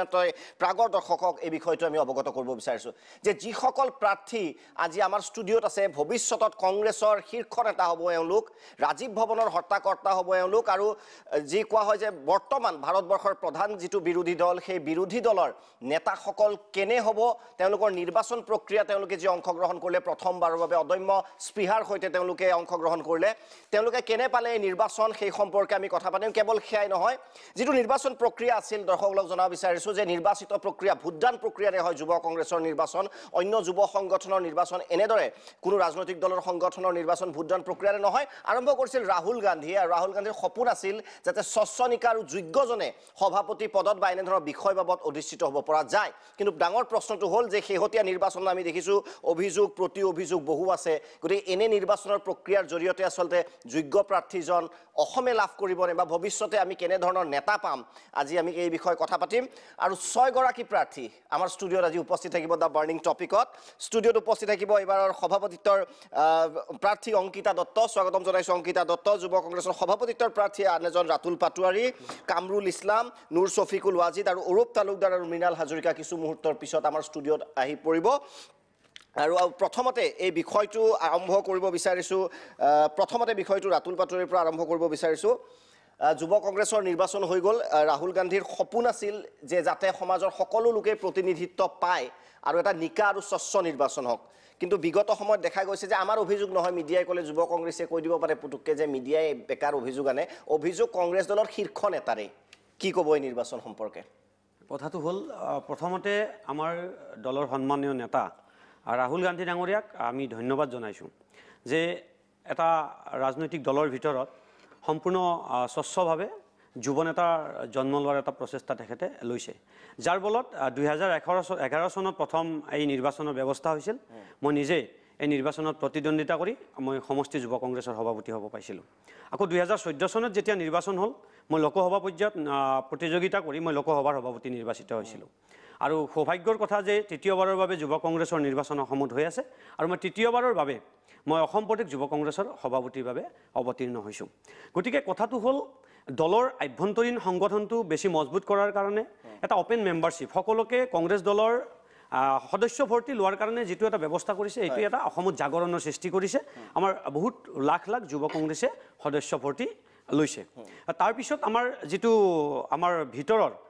গণতান্ত্ৰিকভাৱে আমাৰ যেটো নিৰ্বাচনৰ প্ৰচেষ্টা এই প্ৰচেষ্টাৰ জৰিয়তে আমি সকলোৱে সহযোগত আমি আজি প্ৰত্যেকগৰাকী কংগ্ৰেছ দলৰ নীতি আদৰ্শ মানি চলোৱাৰ আমি সকলোৱে কংগ্ৰেছ দলক শক্তিশালী কৰাৰ মানসিকতাৰে আমি নিৰ্বাচনত অংশগ্ৰহণ কৰিছোঁ গতিকে আমি প্ৰত্যেকগৰাকী যিমানে আজি নিৰ্বাচনত অংশগ্ৰহণ কৰিছোঁ সকলোৰে এটা বিশেষত্ব আছে সকলোৰে এটা ৰাজনৈতিক প্ৰত্যেকগৰাকী যুৱ কংগ্ৰেছৰ লগত বহুদিন ধৰি মোটামুটিভাৱে সকলো জড়িত আছে 2জন NSYত বহু বছৰ ধৰি জড়িত আছে তেওঁলোক এইবাৰ যুৱ কংগ্ৰেছলৈ আহিছে গতিকে এটা ভাল টিমে এইবাৰ অসমৰ প্ৰদেশ যুৱ কংগ্ৰেছৰ নিৰ্বাচনত অৱতীৰ্ণ হৈছে যেটো অসমৰ যুৱ কংগ্ৰেছৰ শক্তিশালী হোৱাত আগত দিনত বহুত সহায় কৰিব বুলি মই কিন্তু ইলেকশ্যনটো আছিল কি যুৱ কংগ্ৰেছৰ সভাপতি কোনো ৰাজনৈতিক মুনাফাৰ নহয় মানে ৰাজনৈতিক আমি যদি ক্ষমতাৰ স্বাৰ্থত কওঁ কিন্তু দেখা গৈছিল অংকিতা দত্তৰ ওচৰত আহিব বিচাৰিছোঁ যে অভিযোগ কিন্তু যথেষ্ট ধনবল বাহুবল বিভিন্ন প্ৰয়োগ হোৱা বুলি অভিযোগ বুথ কেপচাৰিঙৰ নিচিনা ঘটনা সংঘটিত হৈছে যিটো ভাৰতবৰ্ষৰ আমি যদি বিজেপি কংগ্ৰেছ বা অন্য দলৰ মাজত হয় আমি আপত্তি কৰিবলগীয়া একো নাই বা চলে বুলি ভাবোঁ কিন্তু এই ইলেকশ্যনতো বুথ কেপচাৰিং আমিতো বিচাৰিছোঁ কি এটা ফ্ৰী এণ্ড ফেয়াৰ ইলেকশ্যন হ'ব লাগে আৰু ৰাহুল গান্ধী ডাঙৰীয়াই সেয়াই বিচাৰিছে নহ'লে ইলেকশ্যন পতা কোনো যুক্তিয়ে নাই আৰু বিভিন্ন অভিযোগ আহিছে আমি আশা কৰোঁ কি আমাৰ দলৰ যি ছিনিয়ৰ লিডাৰশ্বিপ আছে ইউথ কংগ্ৰেছৰ হওক আমাৰ ইউথ কংগ্ৰেছ ইলেকশ্যন কমিশ্যন হওক তেখেতলোকে যাতে অভিযোগখিনি এবাৰ ভালকৈ তদন্ত কৰে আৰু যদি সঁচাকৈ এনেকুৱা হৈছে তেতিয়া তাৰ যাতে এটা ষ্ট্ৰিক্ট ষ্টেপ লোৱা যায় যিহেতু ৰাহুল গান্ধী ডাঙৰীয়া এটাই সপোন কি এটা ইকুৱেল প্লেটফৰ্ম পাওক আজি কোনোবা এজন ৰাজনৈতিক পৰিয়ালৰ পৰা আহিব পাৰে মানে নাথাকিব পাৰে ইয়াত কেইবাজনো আছে পলিটিকেল বেকগ্ৰাউণ্ড নাথাকা মানুহ আজি মই পলিটিকেল বেকগ্ৰাউণ্ডৰ পৰা আহিছোঁ কিন্তু মোৰ দেউতা থকালৈকে আই ৱাজ প্ৰটেক্টেড তাৰপিছততো মই অকলশৰীয়া হৈ গ'লোঁ এইবাৰ প্ৰথমবাৰৰ বাবে মই নিৰ্বাচনত অৱতীৰ্ণ হৈছোঁ যুৱ কংগ্ৰেছৰ তেতিয়া মই দেউতা অনুপস্থিতিত হৈছোঁ এজন লিডাৰ মোৰ কোনো লিডাৰ নাই লিডাৰ আছে হয় ৰাহুল গান্ধী আছে কিন্তু ডাইৰেক্ট ছত্ৰ ছায়াটো নাই আৰু আশীৰ্বাদটো নাই দেউতা থাকোঁতে প্ৰটেক্টেড আছিলোঁ কিন্তু এতিয়া সেইটো নাই মই এজনে নেতা ৰাহুল গান্ধী ডাঙৰীয়াক মানি পেলাই মই এই মানে প্ৰতিদ্বন্দ্বিতা কৰিছোঁ ইয়াৰ আগতেও মই 2014 চনৰ যোনটো আমাৰ যোৰহাট আমাৰ ইউথ কংগ্ৰেছৰ ইলেকশ্যন হৈ গ'ল 2014 চনত তেতিয়া আমি যোৰহাট লোকসভা সমষ্টিত আমি প্ৰতিদ্বন্দ্বিতা কৰিছিলোঁ কিন্তু তেতিয়া সেই সময়ত দেউতা আছিলে কিন্তু এইবাৰ অকলশৰীয়াকৈ নিৰ্বাচন খেলিলোঁ অকলশৰীয়া বুলি নকওঁ বহুত যুৱ বন্ধুসকলে সাথ দিলে উঠি অহা ল'ৰা ছোৱালীখিনিয়ে সাথ দিলে যিসকল উঠি আহিছে বহু বিভিন্ন কাৰণৰ কাৰণে ওলাই আহিব পৰা নাই লিড ল'ব পৰা নাই সেই ল'ৰাখিনিয়ে মোক লগত লৈ পেলাই মোক আগবঢ়াই পেলাই এই নিৰ্বাচনটো মানে মোক সহায় কৰিলে আগবঢ়াই দিলে তো এটা বেলেগ ধৰণৰ ৰাহুল গান্ধীৰ যিটো এক্সপেক্টেশ্যন আছিল আমি যিবিলাক মিডিয়া ৰিপৰ্টছ পাইছোঁ আকৌ কৈছোঁ যে মিডিয়া ক্ৰিয়েটেড নহয় ৰিপৰ্টবোৰ আপোনালোকৰ মাজৰ পৰা অহা ৰিপৰ্টছ আমি ক্ৰিয়েট কৰা নহয় ক'ৰবাত নহয় ক'ৰবাত মেইন পাৰ্পাছটো ছেটবেক হোৱাৰ সম্ভাৱনা থাকে নেকি যদি এইটো কণ্টিনিউছ চলি থাকে ইলেকশ্যনটোতো হ'বই লাগে মানে ইলেকশ্যনত আপত্তি নাই কিন্তু যিটো ইউজ কৰা হয় প্ৰচেছটো যিটো ইউজ এবছলিউটলি যদি এনেকুৱা মিছ ইউজ হৈছে তেতিয়া আমি ভাবোঁ লিডাৰশ্বিপ শ্বুড ষ্টেপ ইন লিডাৰশ্বিপে আহি পেলাই সেইখিনি যাতে নহয় মানে যেতিয়া কোনোবা এজনে প্ৰতিদ্বন্দ্বিতা কৰিছে এটা ফেয়াৰ প্লেটফৰ্ম হ'ব লাগে ফেয়াৰ প্লেটফৰ্ম নহ'লে what is the meaning of having this election একো মূল্যই নাথাকিব নিশ্চয় এইবাৰ অন্যতম প্ৰাৰ্থী মই আহিব বিচাৰিছোঁ কামৰুল ইছলাম এই নিৰ্বাচন সম্পৰ্কে যদি মই প্ৰতিক্ৰিয়া এটা ল'ব বিচাৰোঁ চাওক আমি কংগ্ৰেছ দলৰ এজন কৰ্মী হিচাপে প্ৰথম NSYত যোগ দিছিলোঁ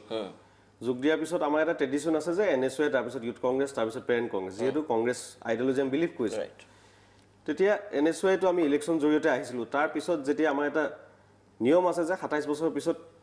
যুৱ কংগ্ৰেছত যাব লগা হয় গতিকে আমি নিৰ্বাচনটো যিহেতু আমি NSYত ছাত্ৰ ৰাজনীতিৰ লগত জড়িত আছিলোঁ বিভিন্ন বিশ্ববিদ্যালয় কলেজত ইলেকশ্যনৰ লগত জড়িত আছিলোঁ গতিকে নিজৰ আশা আকাংক্ষাখিনি আছে আৰু যেহেতু কংগ্ৰেছ আইডিয়লজিত আমি বিলিভ কৰোঁ আমি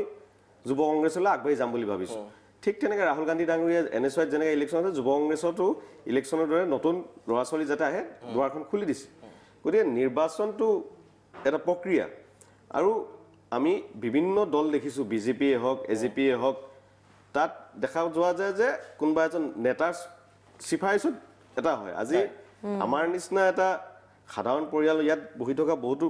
আমি কোনো ৰাজনৈতিক দলৰ লগত জড়িত নহয় কিন্তু আমি সপোন দেখিব পাৰিছোঁ যে নাই আমি যুৱ কংগ্ৰেছৰ সভাপতি হ'ব পাৰিম সেই সপোন দেখা যিটো সুযোগ সেই সুযোগ আমাক ৰাহুল গান্ধী ডাঙৰীয়াই দিছে আৰু এই সুযোগটো লৈ পেলাই আমি নিৰ্বাচনটো খেলিছোঁ আৰু নিশ্চয় নিৰ্বাচনটো আমি যেতিয়া খেলিম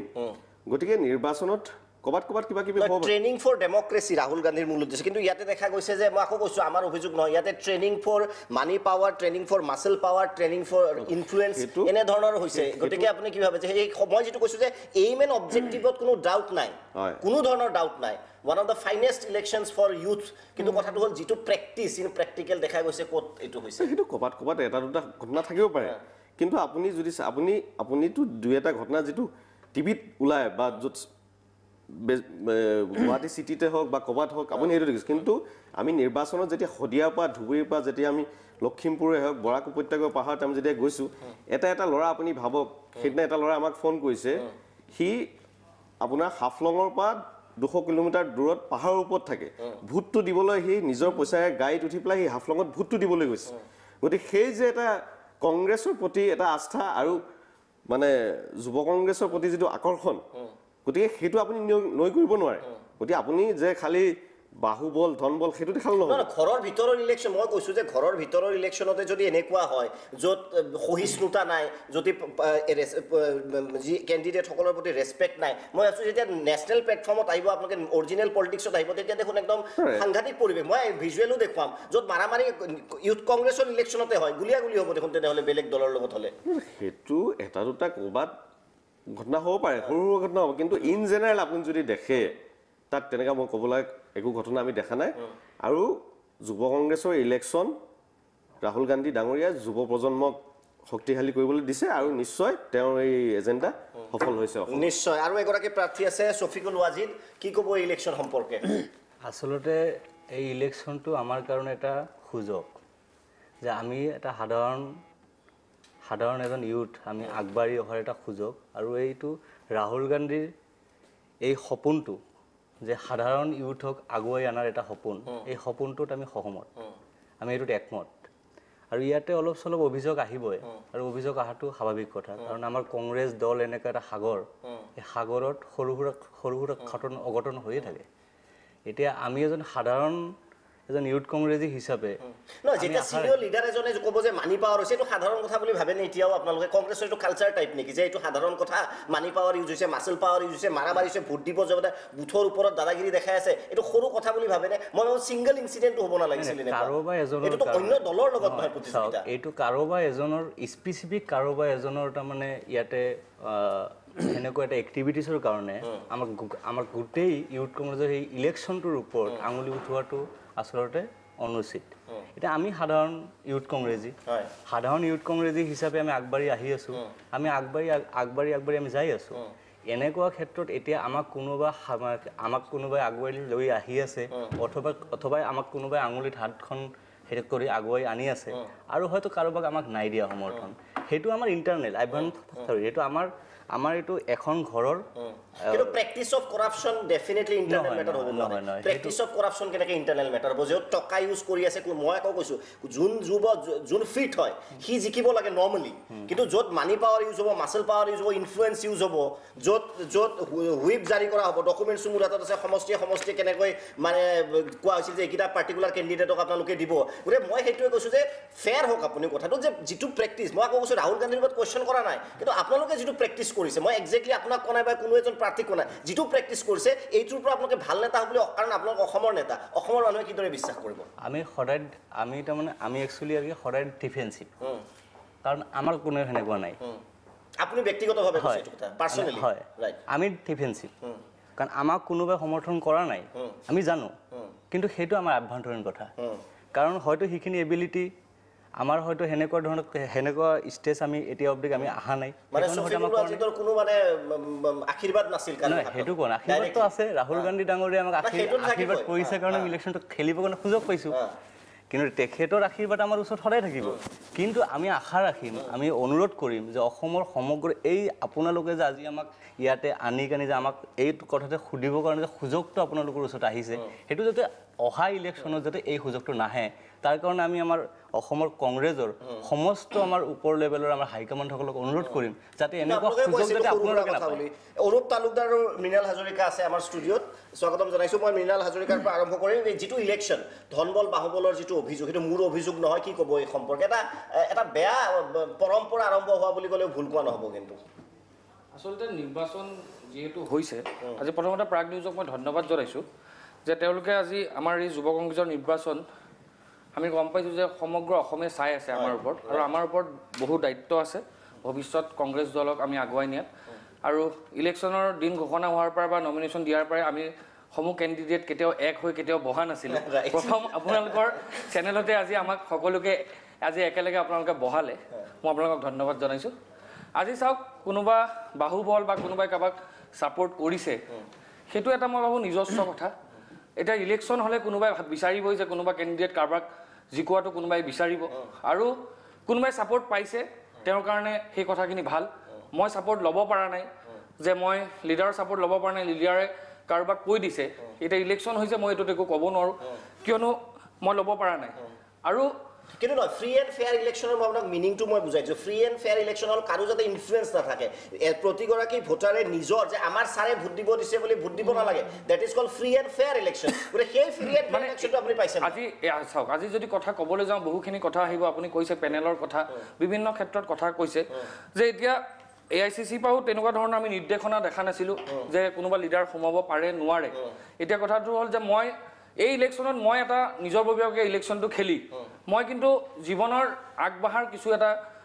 সুযোগ পালোঁ যে আজি দেখিলোঁ যে অসমত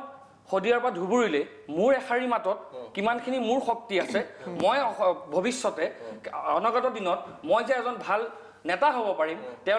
তেওঁলোকে যিটো মোক সাহস দিলে মই ভাবোঁ মই এই ইলেকশ্যনটোৰ পৰা মই সেই শিক্ষাটো পালোঁ যে মই অকলশৰীয়া মই নহয় কিন্তু আৰু এটা শিক্ষা যদি ইলেকশ্যনৰ ৰিজাল্ট আউট হয় যদি ৰিজাল্ট ভাল নহয় এইটোও গম পাব যে বাহুবল ধনবল নহ'লে কিন্তু আপুনি জিকিব নোৱাৰে সেই শিক্ষাটো লগে লগে হৈ যাব কওক আপুনি যিটো কথা কৈছে চাওক আপুনি খালি অকল বাহুবল ধনবলৰ কথা কৈছে আৰু ইয়াত বহু ল'ৰা ছোৱালী যুৱ বন্ধুসকল বহি আছে ব্যক্তিগতভাৱে মই আছোঁ আৰু 2-3জন আছে আমি 2008 পৰা আজি মই ব্যক্তিগতভাৱে NSYৰ লগত জড়িত হৈ আছোঁ মই NSY ইলেকশ্যন জিকিছোঁ ৰাষ্ট্ৰীয় সম্পাদক আছিলোঁ 3 বছৰ বিভিন্ন উত্তৰ পূৰ্বৰ প্ৰত্যেকটো ৰাজ্যৰ মই ইনচাৰ্জ আছিলোঁ সাংগঠনিক মই কাম কৰিছোঁ গতিকে আপুনি অকল ধনবল বাহুবল দি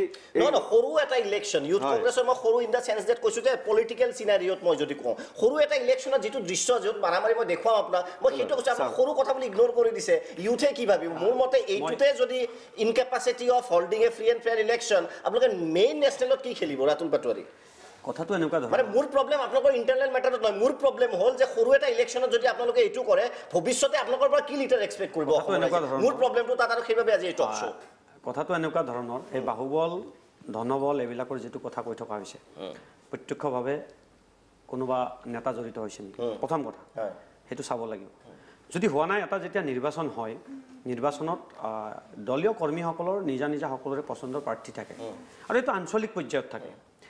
ৰাজ্যিক পৰ্যায়তকৈ আঞ্চলিক পৰ্যায়ত যিটো ইমোশ্যন নিজৰ লিডাৰৰ প্ৰতি ইউথ কংগ্ৰেছৰ তেওঁলোকে দায়বদ্ধতাটো নিজকে বেছি বুলি ভাবে আৰু কিছু সৰু কথাত কেতিয়াবা তৰ্ক যুদ্ধ বাঘ বিতণ্ডা বিভিন্ন ঘটনা হয় কিন্তু ইয়াৰ আৰু কাৰোবাৰ মানে ইনষ্টিগেশ্যন আছে নতুবা কোনোবা ইনস্পাইৰেশ্যন দিছে না এনেকুৱা ঠিক নহয় মোৰ প্ৰশ্নটো মই আকৌ কৈছোঁ যেতিয়া দেৱব্ৰত শইকীয়াই ক'ব যে ধনবলৰ প্ৰয়োগ হৈছে তেতিয়া মই ভাবোঁ যে ৰাতুল পাটোৱাৰীৰ কথাটো গ্ৰহণযোগ্য নহয় যে একো হোৱা নাই এনেকুৱা যদি কোনোবাই কৈছে ডেফিনেটলি মই দেখুৱাম এতিয়া কোনে ক'ত কি কৈছে অংকিতা মোৰ প্ৰব্লেমটো আকৌ কৈছোঁ ইণ্টাৰনেল ইউথ কংগ্ৰেছ ইলেকশ্যন কিদৰে মোৰ প্ৰব্লেম নহয় কিন্তু ইউ আৰ ছেটিং এ ৰং এক্সাম্পল হুএভাৰ ইট ইজ নো চক এইটো লাইক আই ছেড এইটো ৰাহুল গান্ধী ডাঙৰে ইকুৱেল প্লেটফৰ্ম এটা দিছে তাত লিডাৰ্ছ যদি ইনভলভ হৈছে লিডাৰশ্বিপ ইনভলভ হ'বই নালাগে আমি যদি অকলে আজি ছফিকুলে অকলে খেলিছে মিনালে অকলে খেলিছে মই অকলে খেলিছোঁ আৰু কেইবাজনো অকলে খেলিছে আমি কিজনে যদি অকলে খেলিছোঁ আৰু কোনো লিডাৰশ্বিপ ইণ্টাৰফিয়াৰ নহয় তেতিয়া ক'ত এইবোৰ হ'ব যদি হৈছে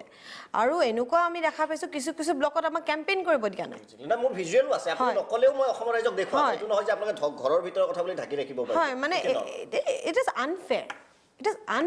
Our party first, our neta first, Rahul Gandhi first, party first. Tar pisot belek kotha. Dekhere ji bisarise hetu ami et kori dekhabo lagibo. Ami youth congress kyo kori asu jate ami aru youthok akorkito kori anibo paro. সংগঠন মজবুত কৰিব পাৰো 19 নিৰ্বাচন আহি আছে 21 নিৰ্বাচন আহি আছে টিম এটা ৰেডি কৰিব পাৰো টিম ওয়াৰ্ক কৰিব পাৰো হে টিম ওয়াৰ্কটো কেনেকে হ'ব যদি এনেকুৱা ধৰণৰ অৰূপ তালুকা নীতি আৰু আদৰ্শ মই আকৌ কৈছোঁ যে প্ৰিন্সিপল যদি আপোনালোকৰ নাথাকে আপোনালোকে ভৱিষ্যতে অসমখন কি চলাব ডাউট আছে গতিকে মই সেইবাবে কৈছোঁ প্ৰিন্সিপলত কিয় নহয় এটা ইলেকশ্যন সাধাৰণ ইউথ কংগ্ৰেছৰ এটা 3 বছৰীয়া টাৰ্ম এটাৰ কাৰণে আপোনালোকে ৰাষ্ট্ৰপতি প্ৰধানমন্ত্ৰী নহয় ইলেকশ্যনৰ পিছত হয় মানে বস্তুটো কি এনেতো নীতিত চলিয়ে আছে ইয়াতে গ্ৰুপিজিম অলপ হৈছে কিছুমান মন্ত্ৰী প্ৰাক্তন মন্ত্ৰী সোমাইছে প্ৰাক্তন বিধায়ক সোমাইছে কিন্তু তেনেকুৱা নহয় মই বস্তুটো মেইন প্ৰব্লেমটো মই কি বেয়া পাইছোঁ যে দলৰ শীৰ্ষতম নেতা সোমাইছে মোৰ দুখ তাতে লাগিছে যিজন দলৰ গাৰ্জেনজন সোমাইছে মোৰ দুখটো তাতে লাগিছে কোনোবা বিধায়ক সোমাইছে বা প্ৰাক্তন মন্ত্ৰী সোমাইছে বা বৰ্তমান বিধায়ক সোমাইছে তাত ক'বলগীয়া নাই এইবিলাক সোমায় কিন্তু যিজনে গ্ৰুপটো মিলাই ৰাখিব লাগে যিজনে গ্ৰুপিজমটো বন্ধ কৰিব লাগে যিজন মেইন মানুহ তেওঁ যেতিয়া সোমাই পৰিছে সেইজন আজিলৈকে হোৱা নাছিল আমি ভুৱনেশ্বৰ কলিতা ছাৰৰ টাইমত আমি ইলেকশ্যন খেলিছোঁ আমি অঞ্জন দত্ত ছাৰৰ টাইমত ইলেকশ্যন খেলিছোঁ কিন্তু তেওঁলোক সোমোৱা নাছিল কিন্তু এইবাৰ কি দেখিছোঁ আমি দলৰ শীৰ্ষ নেতা সোমাই পৰিছে যোনজনে গ্ৰুপটো বন্ধ কৰিব লাগে লবিটো যিটো বন্ধ কৰিব লাগে তেওঁলোক যেতিয়া লবি কেন্দ্ৰিকত আহি গৈছে মোৰ দুখটো তাতে লাগিছে আৰু মই তেওঁলোকক অনুৰোধ জনাম এইবাৰ যি কৰিলে ভৱিষ্যতে যাতে নকৰে আপোনালোকে দলৰ ভিতৰত এইটো নকৰক দলৰ বাহিৰত আমি আজি এনেকুৱা হ'ব লাগিছিল যে আমি এইজনক হৰাম এইজনক জিকাম এইটোতকৈ তেওঁলোকে যে বিজেপিক আমি কেনেকৈ হৰাম সেইটোত যদি বেছি গুৰুত্ব দিয়ে তাতে বেছি লাভ হ'ব বুলি মই ভাবোঁ গতিকে মই দলৰ আজি আপোনালোকৰ মজিয়াৰ থ্ৰু অনুৰোধ জনাইছোঁ যি হ'ল এইটোতো আমি ঘূৰাব নোৱাৰোঁ কিন্তু ভৱিষ্যতে এনেকুৱা নহওক আৰু আপোনালোকে অনাগত দিনত যি পঞ্চায়ত নিৰ্বাচন আহি আছে তাতে বিজেপিক আমি কেনেকৈ প্ৰতিহত কৰিব পাৰোঁ আমি এজিপিক কেনেকৈ প্ৰতিহত কৰিব পাৰোঁ বিজেপিৰ যি ধ্ৰুৱীকৰণৰ ৰাজনীতি হৈছে আজি যি হিন্দু মুছলমানৰ ৰাজনীতি হৈছে আমি সেইটো কেনেকৈ প্ৰতিহত কৰিব পাৰোঁ তাত বেছি গুৰুত্ব দিয়ক আৰু দলৰ মাজত যিবিলাক সৰু সুৰা আমাৰ ইলেকশ্যন হৈ আছে এইবিলাক আমাক খেলিব দিয়ক আমি খেলি ল'ম নিশ্চয় নিশ্চয় এই কি ক'ব যে ছত্ৰ ছায়াৰ যিটো কথা কোৱা হৈছে যিটো অংকিতা দত্ত ইতিমধ্যে স্পষ্ট কৰি দিছে যে 2-3জনৰ হাতত আশীৰ্বাদ নাই কিন্তু আপোনালোক দুটা ব্যতিক্ৰম কৰি ৰাখিছে গতিকে আশীৰ্বাদটো আচলতে কিমান সহায় কৰে চাওক ঘৰত যেতিয়া এটা পৰিয়ালৰ 2-3টা ল'ৰা ছোৱালী থাকে সাধাৰণতে মা দেউতাক হয়তো কোনোবা এজনক ভাল অকণমান বেছি ভাল পাব পাৰে কাৰোবাক অকণমান ক'ব পাৰে সেইটো সাধাৰণ দলটো কিন্তু মাক দেউতাকৰ সন্তান মই আজি প্ৰথম শুনিলো এইটো কথা সব সন্তানে সমান মৰম কৰে বুলি আমাক বেয়া পোৱা কাৰণটো কি এক্স্যাক্টলি আমাক বেয়া পাইছে মানে যদি কাৰোবাক ভাল পাইছে আমাক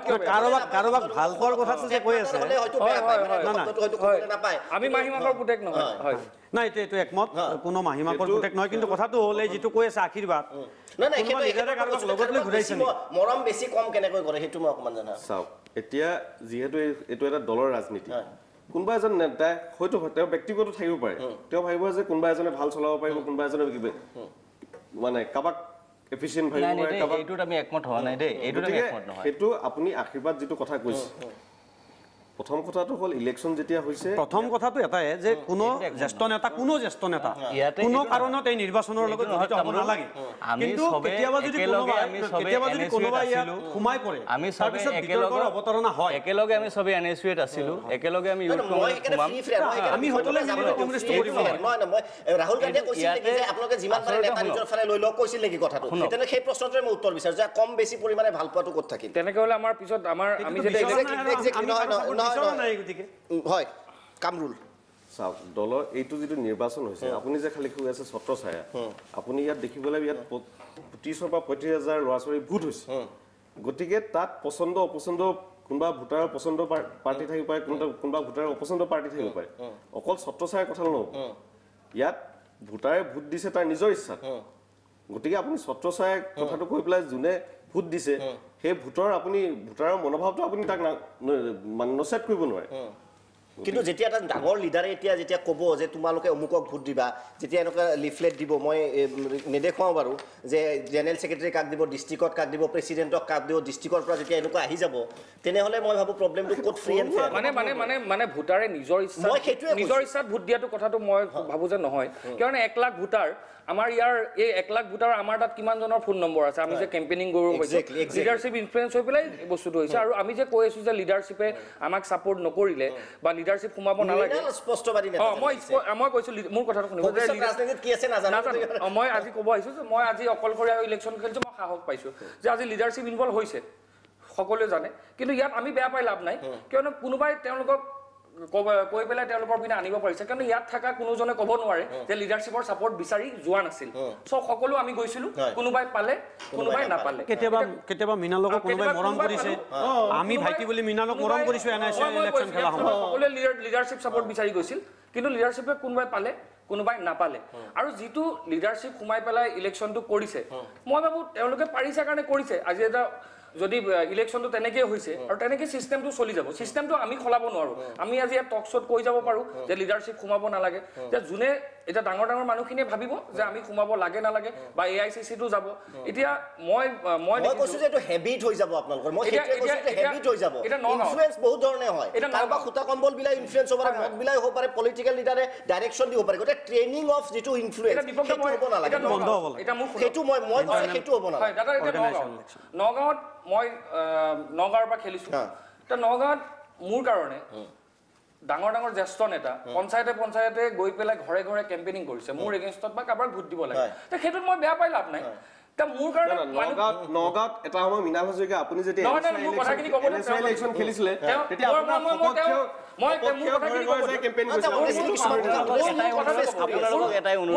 মোৰ কথাটো ক'ব দিয়ক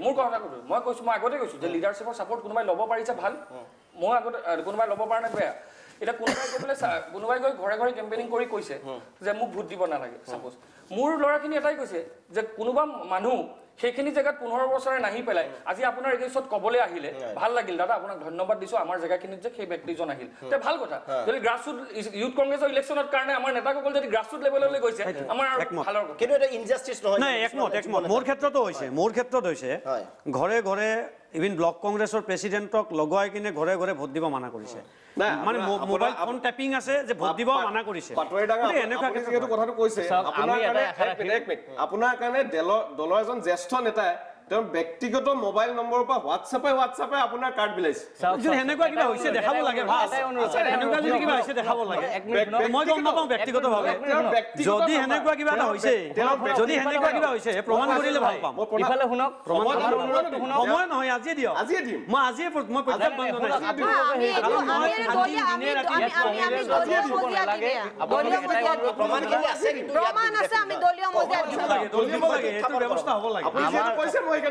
আমাৰ এটা অনুৰোধ আছে তামুল ভাই আমাৰ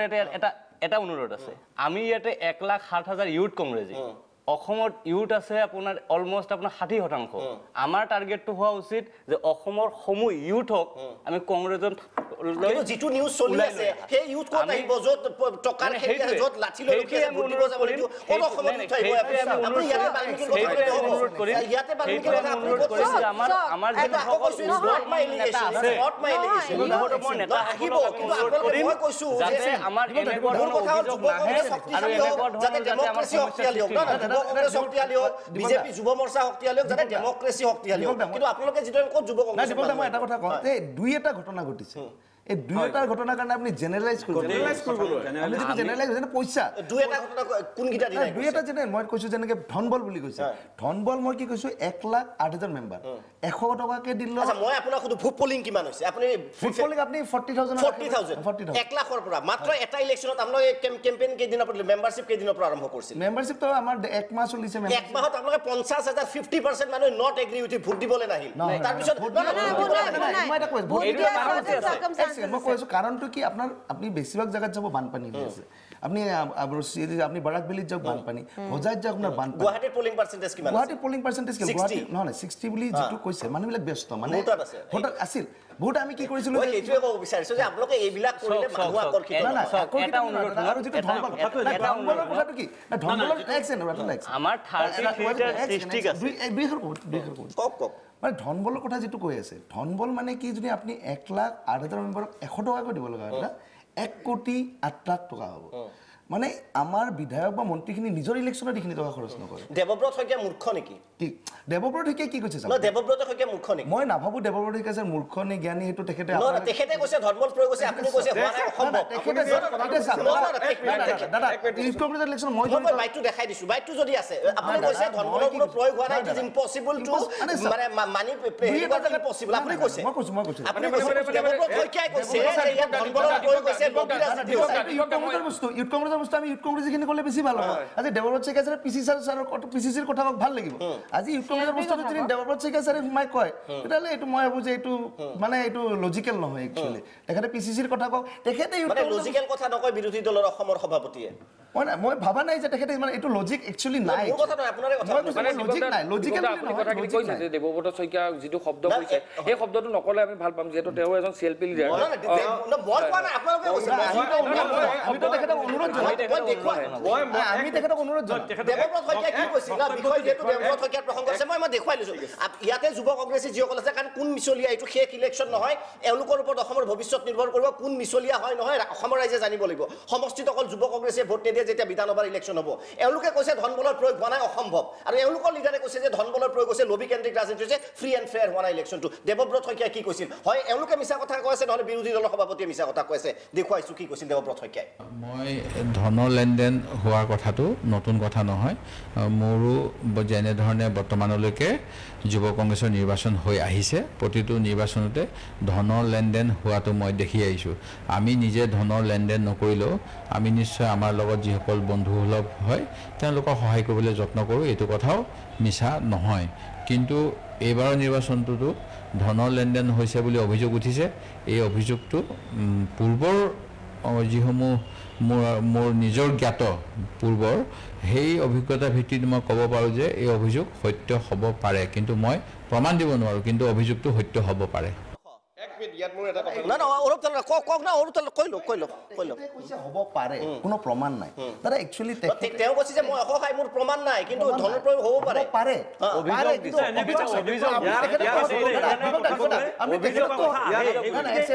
আপুনি তেখেততো সঁচা মানি লৈছে মোৰটো মিছা মানি লৈছে মানা নাই মোৰ দেৱব্ৰত শইকীয়াও নিজৰ নহয় আপুনিও নহয় মই কৈছো মোৰ উদ্দেশ্য এটা যে ট্ৰান্সপাৰেণ্ট ইলেকশ্যন হ'ব লাগে যোগ্য লিডাৰ এজন অসমে পাব লাগে যাতে ভৱিষ্যতে তেওঁ মুখ্যমন্ত্ৰী হোৱাৰ সুযোগ লাভ কৰে আপুনি এটা কথা আমাৰ অনুৰোধ অসমত 33টা আমাৰ হেৰি আছে 33টা ডিষ্ট্ৰিক্টত আমি একদিনকে লাগালে আমাৰ একমাহ লাগি যায় 126টা সমষ্টি আছে এদিনকে আমি ওলালে যাব কাৰণে ওলালে 4 মাহ সময় লাগিব কিন্তু ইলেকশ্যনটোৰ কাৰণে আমাৰ সময় আছিল মাত্ৰ 6 দিন 7 দিন 6 দিন 7 দিন দেৱব্ৰত শইকীয়াৰ অভিযোগ নৎসাত এই মুহূৰ্তৰ ডাঙৰ খবৰটো হ'ল দেৱব্ৰত শইকীয়াৰ অভিযোগ নৎসাত কৰিলে আমাৰ নুৰ শফিকুল ৱাজিদে সম্পূৰ্ণৰূপে নৎসাত কৰিছে দেৱব্ৰত শইকীয়াৰ মই ডাঙৰ খবৰ এই মুহূৰ্তৰ আৰু যেহেতু এওঁলোক উঠি অহা ৰাজনৈতিক নেতা এটা ডাঙৰ খবৰ দেৱব্ৰত শইকীয়াই যদি এই অনুষ্ঠান চাই আছে আপোনাৰ অভিযোগ সম্পূৰ্ণৰূপে নৎসাত কৰিছে নুৰ শফিকুল ৱাজিদ আৰু অন্যান্য প্ৰাৰ্থীয়ে সময় হৈছে বিৰতিৰ পিছত আমাৰ এটাই উদ্দেশ্য এজন সৎ লিডাৰ আপোনালোকে যাতে লাভ কৰে ইউথ কংগ্ৰেছৰ হওক বিজেপিৰে হওক যাতে অসমখন ভালকৈ চলাই নিয়ে কিন্তু আৰম্ভণিতে যদি এনেকুৱা ধৰণৰ ট্ৰেইনিং হয় কি লিডাৰ লাভ কৰিব অসমে বিৰতিৰ পিছত উভতি আহিম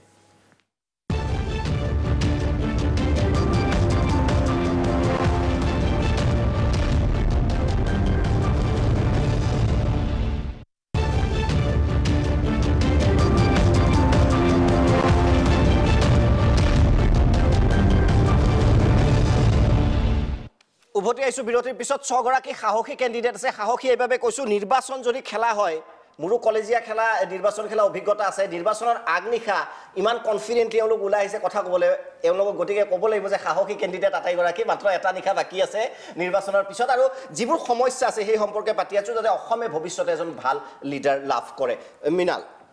হয় এই আমি প্ৰসংগটো যেতিয়া মই ক'লো দেৱব্ৰত শইকীয়া ডাঙৰীয়াৰ যেটো মন্তব্য আছিল যেতিয়া তেওঁ ক'লে কথাটো গতিকে কি ভাবে যে কিমান আনফৰচুনেট কাৰণ তিনিজন জিকিব আপোনালোকৰ হয়তো যেটো নিৰ্বাচন সিস্টেম আছে এগৰাকী প্ৰেসিডেন্ট দুজন ভাইস প্ৰেসিডেন্ট হ'ব বাকিখিনিৰ ভৱিষ্যত কি হ'ব বাকিখিনি মই মানে আসলতে যদি যেহেতু কৈছে যে 126টা সমষ্টি মাত্ৰ 7 দিন সময় পাইছে তে 7 দিনতটো আৰু মই হেলিকপ্টাৰ ভাড়া কৰিব লাগিব যে 7 দিনত বিভিন্ন জেগাত তে লিডাৰক কবই লাগিব যে লিডাৰক হেকাৰণে মই ভাবো যে মই লিডাৰক মানে ইনফ্লুয়েন্স মই মোৰ প্ৰতি আকৰ্ষিত কৰিব নোৱাৰিলো যাতে মোক আপোনালোকে সাপোৰ্ট কিহৰ বাবে হে আকৰ্ষণ গুণটো নাই বুলি ভাবে কথাটো ঠিকে কৈ আছে ধুনিয়া কৈ আছে কিবা থাকিব পাৰে মানুহৰ কোনোবা মানুহ এতিয়া মোক কোনোবাই ভালো পাব পাৰে কোনোবাই বেয়া পাব পাৰে তেনেকুৱা ধৰণৰ সমাজখনত থাকি সমাজখনত আমি কোনোবাই আপোনাক ভাল পায় কোনোবাই আপোনাক বেয়া পায় তথাপিও মই ভাবো যে তথাপিও মই নিজে ৰকিবুল হুছেইনৰ সাপোৰ্টটো কিয় নাপালে আপুনি নগাঁৱৰে না তেনেকুৱা বুলি কথা নাই এটা কাৰোবাৰ আমি জ্যেষ্ঠ কোনোবাই কাৰোবাক ভাল পাইছে কোনোবাই সহায় কৰিছে আৰু কোনোবাই কেতিয়াবা কাৰোবাক বেলেগক ভাল পাইছে মই আগতে কৈছো যে সাপোৰ্টটো আমি ল'ব পৰা নাই আমাৰ কথাটো আমাৰ দুৰ্বলতা সেইকাৰণে মই ভাবো যে মই এই ইলেকশ্যনত মই আকৌ এবাৰ কৈছো যে মই নিজস্বাকে যি খেলি পেলাই আগবাঢ়িছো অসমৰ সদিয়া বা ধুবুৰীলৈ ঘূৰিছো সকলো মানুহখিনিয়ে মোক ল'ৰাখিনিয়ে এটা সাহস দিছে মই জীৱনত আগবাঢ়াৰ এটা মই সাহস পাইছো অংকিতা এই যেটো মই এই প্ৰসংগটো ক'লো যে কিছুমানৰ আশীৰ্বাদ আছে কিছুমানৰ না বাকিখিনিৰ কিয় নাই আসক এতিয়া আমিতো ভাবো নাই নট এলিজিবল এনাফ পটেনশিয়াল থাকিব পাৰে too much potential not eligible enough নহয় মেবি টু মাচ পটেনশিয়াল সেইকাৰণে মানে আশীৰ্বাদ নাই চাগে ভৱিষ্যতে যাতে প্ৰতিদ্বন্দ্বী এজন হৈ যায় কিন্তু এই ট্ৰেণ্ডটো বেয়া চক এইটো ইউথ কংগ্ৰেছৰ আৰু কি এই ইলেকশ্যনটো আমাৰ লাইফৰ আৰু কি থাৰ্ড টাইম ইলেকশ্যন ইউথ কংগ্ৰেছৰ মোৰ আৰু থাৰ্ড টাইম ইলেকশ্যনতে আমাৰ ধুবুৰীৰ এজন নেতাই মোক এবাৰো সাপোৰ্ট কৰা নাই নট এ সিঙ্গল টাইম আমি আশা কৰিছিলো আমি অনুৰোধ কৰিছো যে আপুনি আমাক সাপোৰ্ট কৰক এনেকুৱা সময়ত আমাৰ ইফালে এটা সভা ঠাউটি হলে আমাৰ কাৰণে ভাল ৰাজনৈতিকভাৱে আমি আগবাঢ়াৰ এটা স্কোপ আমি পাম আমাৰ এই অঞ্চলত আমাৰ ৰাজনৈতিকভাৱে আমি আগবাঢ়িলে ইউডিএফৰ ইয়াতে উত্থান হৈ আছে ইউডিএফৰ উত্থানটো আমাৰ অৱনতি হ'ব এজিপিৰ উত্থানটো অৱনতি হ'ব গতিকে এই অঞ্চলৰ এজন ইউথক যদি আমাৰ অসম ৰাজ্যিক ইউথ কংগ্ৰেছৰ সভাপতি হয় হয়তো আমাৰ ইয়াতে আমাৰ ৰাজনৈতিকভাৱে আমাৰ আৰু লাভ হ'ব কিন্তু তেখেতক আমি বাৰ অনুৰোধ ৰাখিও থাৰ্ড টাইমৰ কাৰণে তেখেতে কিন্তু সমৰ্থন কৰা নাই আৰু তেখেতে সমৰ্থন কৰা নাই কিন্তু ৰাহুল গান্ধীৰ এই সুবিধাটোৰ কাৰণে এই ইলেকশ্যন সিস্টেমৰ সুবিধাটোৰ কাৰণেই আজি মই আপোনাৰ আমাৰ আপত্তি আছে সিস্টেমটোৰ ওপৰত আমাৰ অকণমান আপত্তি আছে অভিযোগ উত্থাপন হৈছে সেইটো সিস্টেমটোৰ ওপৰত আমাৰ আপত্তি আছে আমি ৰাহুল গান্ধীৰ ওচৰলৈ আমি যাম আমি অনুৰোধ কৰিম আমাৰ সকলো সতীৰ্থ আমি ওচৰত যাম আমি কমপ্লেইন কৰিম আমি যদি আমাৰ ৰাহুল গান্ধী ডাঙৰীয়া যদি সৎভাৱে স্বচ্ছভাৱে যদি এই সিস্টেমত যদি ইলেকশ্যনটো কৰিব খুজি আছে আৰু তাতে আমাৰ যিসকল আমাৰ উচ্চ স্তৰৰ আমাৰ MLA হওক বা MP হওক বা আমাৰ তাৰমানে এই আছে হাই কমাণ্ড আছে তেখেতসকলৰ ইণ্টাৰফেয়াৰৰ এগেইনষ্টত আমি অবভিয়াছলি আমি কম যাতে এই সিস্টেমটো লাইফ টাইমৰ নিৰপেক্ষতা আৰু ছত্ৰছায়াৰ যিটো প্ৰশ্ন উত্থাপন হৈছে যে কাৰোবাৰ আশীৰ্বাদ থাকিব ইনফ্লুৱেঞ্চ নিৰপেক্ষ নহ'ব ইলেকশ্যনটো বা হোৱা নাই কথাটো এনেকুৱা ধৰণৰ মই 3বাৰ নিৰ্বাচন হৈছে 3বাৰে খেলিছোঁ মোৰ অভিজ্ঞতা অলপ আছে এই ক্ষেত্ৰত তো কথাটো এনেকুৱা বাস্তৱ ক্ষেত্ৰত যে যুৱ কংগ্ৰেছীসকলক যুৱ কংগ্ৰেছৰ নিৰ্বাচন নিজাববীয়াকৈ খেলিব দিলে ভাল কিন্তু কেতিয়াবা কি হয় কিছু ক্ষেত্ৰত কিছু লিডাৰ্ছৰ কিছু যুৱ কংগ্ৰেছ কৰ্মীৰ প্ৰতি কিছু মৰম থাকে কিন্তু তেওঁলোকে কেতিয়াও মৰম থাকিলে আশীৰ্বাদ দিব লাগে কিন্তু সেই আশীৰ্বাদটো প্ৰত্যক্ষ ফিল্ডত আহিব নালাগে যুৱ কংগ্ৰেছীসকলক তেওঁলোকৰ দক্ষতা প্ৰমাণ কৰিব লাগে মই এটা কথা ক'ব খুজিছোঁ যুৱ কংগ্ৰেছৰ আমি আজি মেম্বাৰশ্বিপ কৰিছোঁ মই কৰিছোঁ আজি ছোৱালী হৈ অংকিতা নিজে নাওত ঘূৰি বহুত দূৰলৈকে গৈছে আজি কামৰুল ইছলাম আজি নেশ্যনেল ছেক্ৰেটাৰী আছিল NSY তেওঁ ঘূৰি আহিছে নুৰ শফিকো আজি বহুত ৰিমট এৰিয়াৰ পৰা কাম কৰে মৃণালৰ ইমান অভিজ্ঞতা আছে যে তেওঁ নিজে NSY প্ৰেচিডেণ্ট আছিল মানে মই যিমান জিলাত ঘূৰিছোঁ মই গোটেইকেইখন জিলা এনে এবাৰ হ'লেও চুই আহিছোঁ সকলো ঠাইত মৃণালৰ মানে চিনাকি ল'ৰা আছে সেই ক্ষেত্ৰত আমাৰো কিছু সহায় আছিল আমি তেওঁক ভাইটি বুলি NSY ইলেকশ্যন খেলত আমি সহায় কৰিছিলোঁ আজি অৰূপ মই গৈছোঁ ইমান দিন NSYত লাগি আছে সকলো ঠাইত অৰূপৰ নিজৰ চিনাকি ল'ৰা আছে কথাটো আমি সকলোৱে মেম্বাৰশ্বিপ কৰিছোঁ যুৱ কংগ্ৰেছৰ মেম্বাৰশ্বিপ কৰিছোঁ এটা কাৰণে যে যুৱ কংগ্ৰেছটো শক্তিশালী হ'ব কিন্তু এই ক্ষেত্ৰত কেতিয়াবা যে এই বিতৰ্কবিলাক হয় এই বিতৰ্কবিলাক নহ'লে ভাল আমাৰ দলৰ কাৰণে ভাল যুৱ কংগ্ৰেছৰ ভৱিষ্যতৰ কাৰণে ভাল কিন্তু কথাটো হ'ল আমাৰ লক্ষ্য আৰু উদ্দেশ্য এটা হ'ব লাগে কালি মই এটা কথা কৈছোঁ মই যদি ভাইচ প্ৰেচিডেণ্ট হওঁ নতুবা তাত নাথাকে যদি ছেক্ৰেটাৰী হওঁ বা একো নাথাকাৰ পিছত যদি মোক বোলে নাই তুমি স্পোক্স পাৰ্চন হোৱা বা তুমি একো নাই তুমি সাধাৰণ মেম্বাৰ হৈ থাকা তেতিয়াও যুৱ কংগ্ৰেছৰ কাম মই কৰিম আগতেও কৰিছোঁ আৰু কৰি যাম কাৰণ মই পঢ়া দিনত NSY কৰিছিলোঁ NSYৰ পৰা এখন কলেজৰ GS হৈছিলোঁ লিটাৰেৰী ফাইনেন্স ছেক্ৰেটাৰী হৈছিলোঁ মানে ক্ষমতাৰ বাবে লালায়িত হোৱাটো প্ৰশ্ন নুঠে সেইটো কথা নাই যে সভাপতি হ'বই লাগিব বুলি কথা নাই কিন্তু চেষ্টা এটা কৰিছোঁ আৰু কৰাটো যুগুত কাৰণ মই কি যেহেতু মই তৃতীয়বাৰ চান্স পাইছোঁ দুবাৰ মই আগতে খেলিছোঁ দুবাৰ এছেম্বলি আৰু লোকসভাৰ সভাপতি হৈছোঁ তৃতীয়বাৰৰ কাৰণে চেষ্টা কৰিছোঁ কাৰো প্ৰতি মনত খেদভাৱ নাই কাৰো প্ৰতি মোৰ বেয়া ভাৱ নাই আজি যদি অংকিতা কামৰুল নতুবা মৃণাল যোনে প্ৰেচিডেণ্ট নহয় মোতকৈ জুনিয়ৰতকৈ জুনিয়ৰ এজন হ'লেও সেই সভাপতিৰ ক্ৰমান্বয়ে মানিম দলীয় আদৰ্শ নীতিত মই অটল থাকি মই যি মোক গাইড দিব সেইমতে মই দলৰ কাম কৰি যাম এইটো মোৰ আজি মই স্পষ্টভাৱে নেতাৰ ইণ্টাৰফেৰেঞ্চটো হ'ব নালাগে সেইটো নহ'লে সকলো যুৱ কংগ্ৰেছ কৰ্মীৰ কাৰণে ভাল কিন্তু এই ক্ষেত্ৰত এটা কথা মই যোগ কিন্তু এই যিটো কথা আজি আমি ইয়াত সকলোৱে বহি আছোঁ সকলোৱে কিন্তু সকলো নেতাৰ আশীৰ্বাদ আৰু মৰম বিচাৰি গৈছিলোঁ এইকাৰণে যাব লগা হৈছিল যে নিৰ্বাচনটো মেম্বাৰশ্বিপৰ কাৰণে দিব 25 দিন তাৰপিছত লগে লগে নিৰ্বাচনটো ঘোষণা কৰি দিব 12-13 দিন অসমৰ এই গোটেইকেইখন জিলাত ঘূৰাৰ কাৰণে কোনো এজন যুৱ কংগ্ৰেছ সতীৰ্থৰ ইমানখিনি কেপাচিটি নাই যে তেওঁলোকে গৈ ঘূৰিব পাৰিব হয়তো আজি কি অলপ বেছি অংকিতাৰ কিছু ক্ষেত্ৰত চিনাকি আছিল মৃণালৰ আছিল অংকিতাৰ এইকাৰণে আছিলে যে অংকিতাৰ অঞ্জন দত্ত ছাৰ যেতিয়া আছিল বহু মানুহৰ লগত সম্পৰ্ক আছিল আজি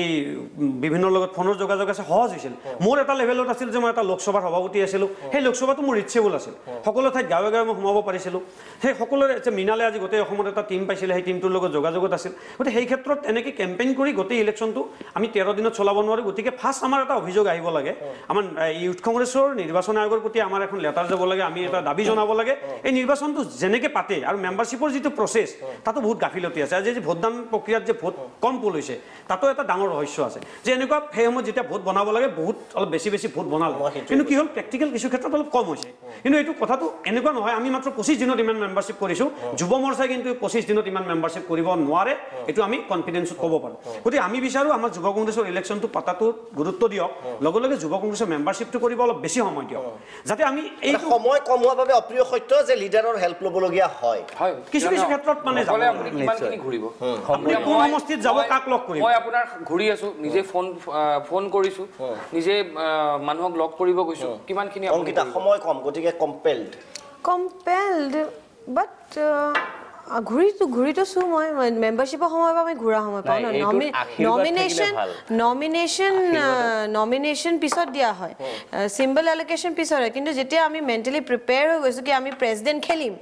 আমি ইউথ কংগ্ৰেছৰ ইলেকশ্যন খেলিম তে মেম্বাৰশ্বিপৰ সময় পৰা আমি সময় পাওঁ যেতিয়া মেম্বাৰশ্বিপ আৰম্ভ হৈছে তেতিয়া সেই সময়ত মই মেম্বাৰশ্বিপ এৱেৰনেছৰ কাৰণে বৰাক ভেলী গৈছোঁ 3টা জিলাত গৈছোঁ ঘূৰি আহি মই আপাৰ আছাম গৈছোঁ লোৱাৰ আছাম গৈছোঁ তো it's all about time management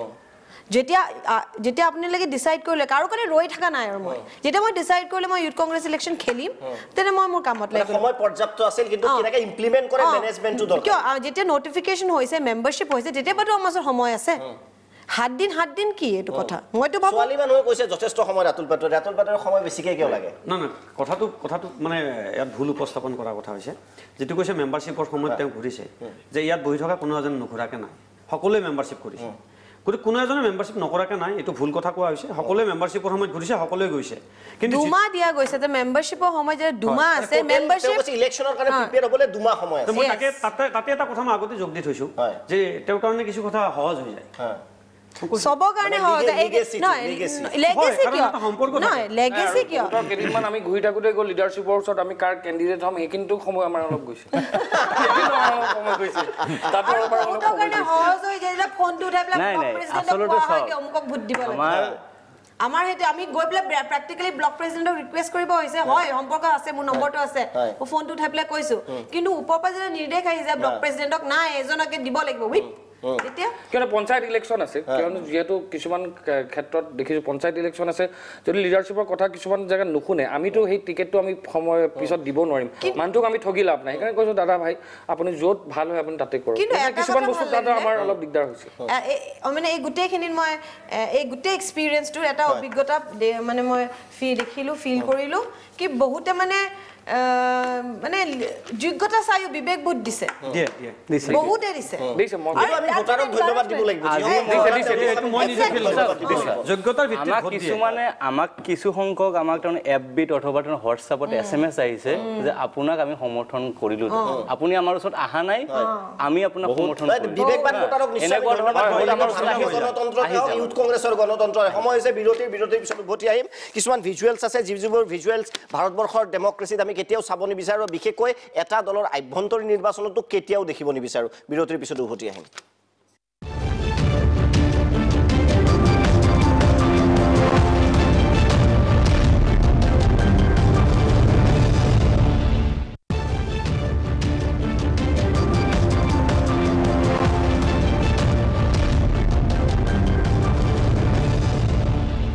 উভতি আইছো বিৰতিৰ পিছত সমাপ্ত হ'ল যুৱ কংগ্ৰেছৰ নিৰ্বাচন অসম ৰাজ্যিক যুৱ কংগ্ৰেছৰ নিৰ্বাচনৰ 6 গৰাকী প্ৰাৰ্থী অংকিতা দত্ত ৰাতুল পাটোৱাৰী কামৰুল ইছলাম নুৰ শফিকুল ৱাজিদ অৰূপ তালুকদাৰ মিনাল হাজৰিকা এই সকল উপস্থিত আছে আৰু তেওঁলোকৰ পৰা আমি জানিব বিচাৰিছো যে এই ইলেকশ্যন কিমান নিৰপেক্ষ হৈছে আৰু ট্ৰেইনিং তেওঁলোকে কিহৰ পাইছে অকমান ভিজুৱেল দেখুৱাব বিচাৰিছো আপোনালোকক যে এই ভিজুৱেল আসলতে মই আকৌ কৈছো যে প্ৰদেশ কংগ্ৰেছৰ এটা বিশেষ ঠাইৰ ভিজুৱেল কোন ঠাইৰ মই কৈ আছো মই প্লে কৰিব অনুৰোধ জনাইছো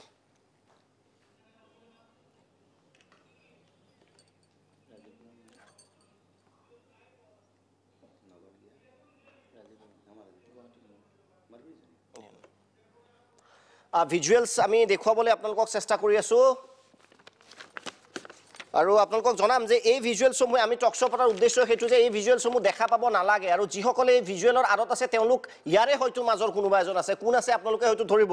কিন্তু এই প্ৰসংগসমূহ নিশ্চয় যুক্তিসংগত নহয়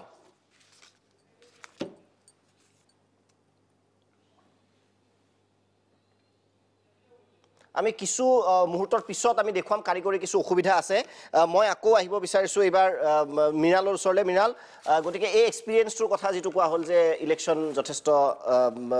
কাবাৰ আশীৰ্বাদ আছে কাৰবাৰ আশীৰ্বাদ নাই কিন্তু ভৱিষ্যতে কৰবাত এটা সেটবেক হ'ব নেকি যে যদি তেনে ধৰণৰ বেকআপ নাথাকে ৰাজনীতিৰ টেলেন্ট থাকিলেও পসিবল নহয় তাই ৰাজনীতিত মানে আপোনাৰ কাম কৰি যাব লাগিব কষ্ট কৰিব লাগিব কিন্তু সকলোৰ আশীৰ্বাদটো থাকিবই লাগিব ৰাজনীতিত যেহেতু আগবাঢ়িবই লাগিব যেহেতু ইয়াত পৰীক্ষা নহয় যে আমি কিবা মাৰ্ক পাম টেলেন্ট সাপোজ মিনালে ইলেকশ্যন হাৰিলে সাপোজিং দ্যাট ইলেকশ্যন হাৰিলে এটা প্ৰমাণ হ'ব নেকি যে টকা যদি লগত বেছিকে নাথাকে ইলেকশ্যন খেলা সম্ভৱ নহয় গতিকে নেক্সট টাইম যেতিয়া মই জি ইলেকশ্যনে খেলো মোৰ লগত ঢেৰ টকা থাকিব লাগিব মোৰ অলপ অনুভৱ হ'ব কিয়নো টকা মানে মোৰ অলপ অনুভৱ হ'ব কিয়নো ইয়াত পইচা ভোটাৰক পইচা দিয়াৰ কথা মই কোৱা নাই মই কথা এটা কৈছোঁ যে এতিয়া আমাৰ এটা বুথকে আমাৰ সমষ্টিত প্ৰায় 300-400 ভোটাৰ সেই ভোটাৰখিনি বিভিন্ন জেগাৰ পৰা আহে তে সেই বিভিন্ন জেগাৰ পৰা ভোটাৰখিনি আমি আনিব লাগিব কিয় কাৰণে তেওঁলোকক আনিব লাগিব আনোতে গাড়ী ঘোঁৰা কিছু খৰচা আছে যদি 126টাত আপুনি অলপকে দিবও হয় তে বহু টকাৰ প্ৰয়োজন হয় তাই ভাবো কিছুমান ক্ষেত্ৰত হেতুৰ অকমান প্ৰয়োজন হয় কিন্তু মিনাৰৰ গাড়ীত উঠি আহে বেলেগক সেইজন ভোটাৰ নিৰপেক্ষ ভোট কেনেকৈ দিব মানে সাপোজিং মিনাৰৰ গাড়ীত উঠি আহিল ভোটাৰজন তেওঁ নিৰপেক্ষ ভোটটো কেনেকৈ দিব নিৰপেক্ষ মানে এটা ধৰুৱা হৈ থাকিল যে মই অনানিয়াটো তেওঁ কৰিছে গতিকে ভোটটো তেওঁ দিব লাগিব নহয় অনানিয়াটো তেওঁ গম নাপাব নহয় যোনজনে আনিছে যোনজনে স্লিপখন লৈছে তেতিয়া মানে আপোনাৰ মানুহৰ ওপৰত কথা আপুনি য'ত সমস্যা নিজৰ যিমান মানুহ আছে সেই মানুহখিনিৰ ওপৰতে কথা হ'ব কিয় কাৰণে এইটো অসমৰ 126 আমি কিজন এই দিন ৰাত চাগে গোটেইকেইজন কেণ্ডিডেটে এইকেইটা দিন খোৱাই নাই চাগে কিয় কাৰণে 126টা সমষ্টিৰ কিমান ফোন আৰু তাতে কিছুমান ফোন আহে কি হ'ল দাদা ফোনেই নকৰে এনেকুৱা ধৰণৰ বহুখিনি কথা হয় কিন্তু বিভিন্ন ক্ষেত্ৰত মানুহখিনিও আমাৰ পৰা এটা আশাত আছে কিয় কাৰণে যুৱ প্ৰজন্মক আমি আগুৱাই নিব লাগিব কিয় কাৰণে আজি যদি আমি বেলেগ হৈ থাকোঁ কিয় কাৰণে অহা 20-30 বছৰ বা ভৱিষ্যতে আমি একেলগে কংগ্ৰেছ কৰিব লাগিব তে আমাৰ কথাটো হৈছে যে আমি বিজেপি দলক ইয়াৰ পৰা আমি কেনেকৈ অতৰাব পাৰোঁ আমাৰ চৰকাৰ আমি কেনেকৈ আনিব পাৰোঁ আৰু লগতে কৰাপশ্যন কেনেকৈ অতৰাব পাৰে যাত মাছল পাৱাৰ সেইবিলাকো আপোনালোকে সেইবিলাকো অতৰাব লাগিব সমাজৰ পৰা যোগ্য বসুন্ধৰা সেইবিলাকো দায়িত্ব আপোনালোকৰ আছে সেইবাবে কৈছোঁ সেইটো আপুনি ঠিক কথা কৈছে যে আমি সেইকাৰণে কওঁ যে যিটো নিৰ্বাচন মানে যিজন MLA ধনী তেওঁ জিকিব যিজন MLAৰ পইচা নাই তেওঁ হাৰিব সেইটো হ'ব নালাগে আমি চাওক আজি MLA ইলেকশ্যনত দেখা গৈছে যাৰ পইচা আছে সি অলপ আজিকালি পইচাটো ফেক্টৰ বিভিন্ন ক্ষেত্ৰত হৈছে কিয় কাৰণে পইচা দিয়াতকৈ আজিকালি সমাজত মানুহে কয় যে বিভিন্ন ক্ষেত্ৰত সমষ্টিত দেখা গৈছে যে পইচা নাই আজি কয় যে এখন বিহুত 30-40 হাজাৰ টকা লাগিব বা বিভিন্ন ক্ষেত্ৰত এটা ফাংচনত ৰাজহুৱা ফাংচনত 40-50 হাজাৰ টকা বিধায়ক এজনৰ পৰা খোজে এজন ভাল বিধায়কে তেওঁক উত্তৰ দিছিল যে কৈছিল যে আপুনি বিডিঅ'জনক কৈ দিয়ক যে 50 হাজাৰ টকা এটা দিবলৈ আমাৰ ফাংচন এখনত তে তেওঁ বিধায়কজনে কৈছিল যে মই বিডিঅ'টোক যদি কওঁ সেই 50 হাজাৰ টকা সি কৰাপশ্যনৰ পৰাই দিব লাগিব কিন্তু আকৌ সেই গাঁৱৰ মানুহখিনিয়ে পিছত সেই কৰাপশ্যনটো ধৰিব তে মই সেই টকা 2000 দিছোঁ মোৰ পাই ইয়াৰ কিন্তু ইয়াং ইণ্ডিয়াই সেইটো ডেফিনেটলি নিবিচাৰে আমেৰিকা বা যিসকল উন্নত ৰাষ্ট্ৰ তাত ইলেকশ্যনৰ অংকিতা ৰিগ্ৰেট যদি ইলেকশ্যন হাৰা হয় মই আকৌ কৈছোঁ যে বেয়া ভৱিষ্যতবাণী কৰা ডেফিনেটলি কোনো মোৰ ইচ্ছা নাই কিন্তু যদি হাৰা হয় এটা ফেক্টৰ হ'ব নেকি যে পইচাটো ডেফিনেটলি বহুত ডাঙৰ ইম্পৰ্টেণ্ট হয় আৰু ইনফ্লুৱেঞ্চ বহুত ডাঙৰ এটা ফেক্টৰ হয় এইটো ইলেকশ্যনত প্ৰতিটো প্ৰত্যেক ইলেকশ্যনৰ এক্সপেণ্ডিচাৰ থাকেই আৰু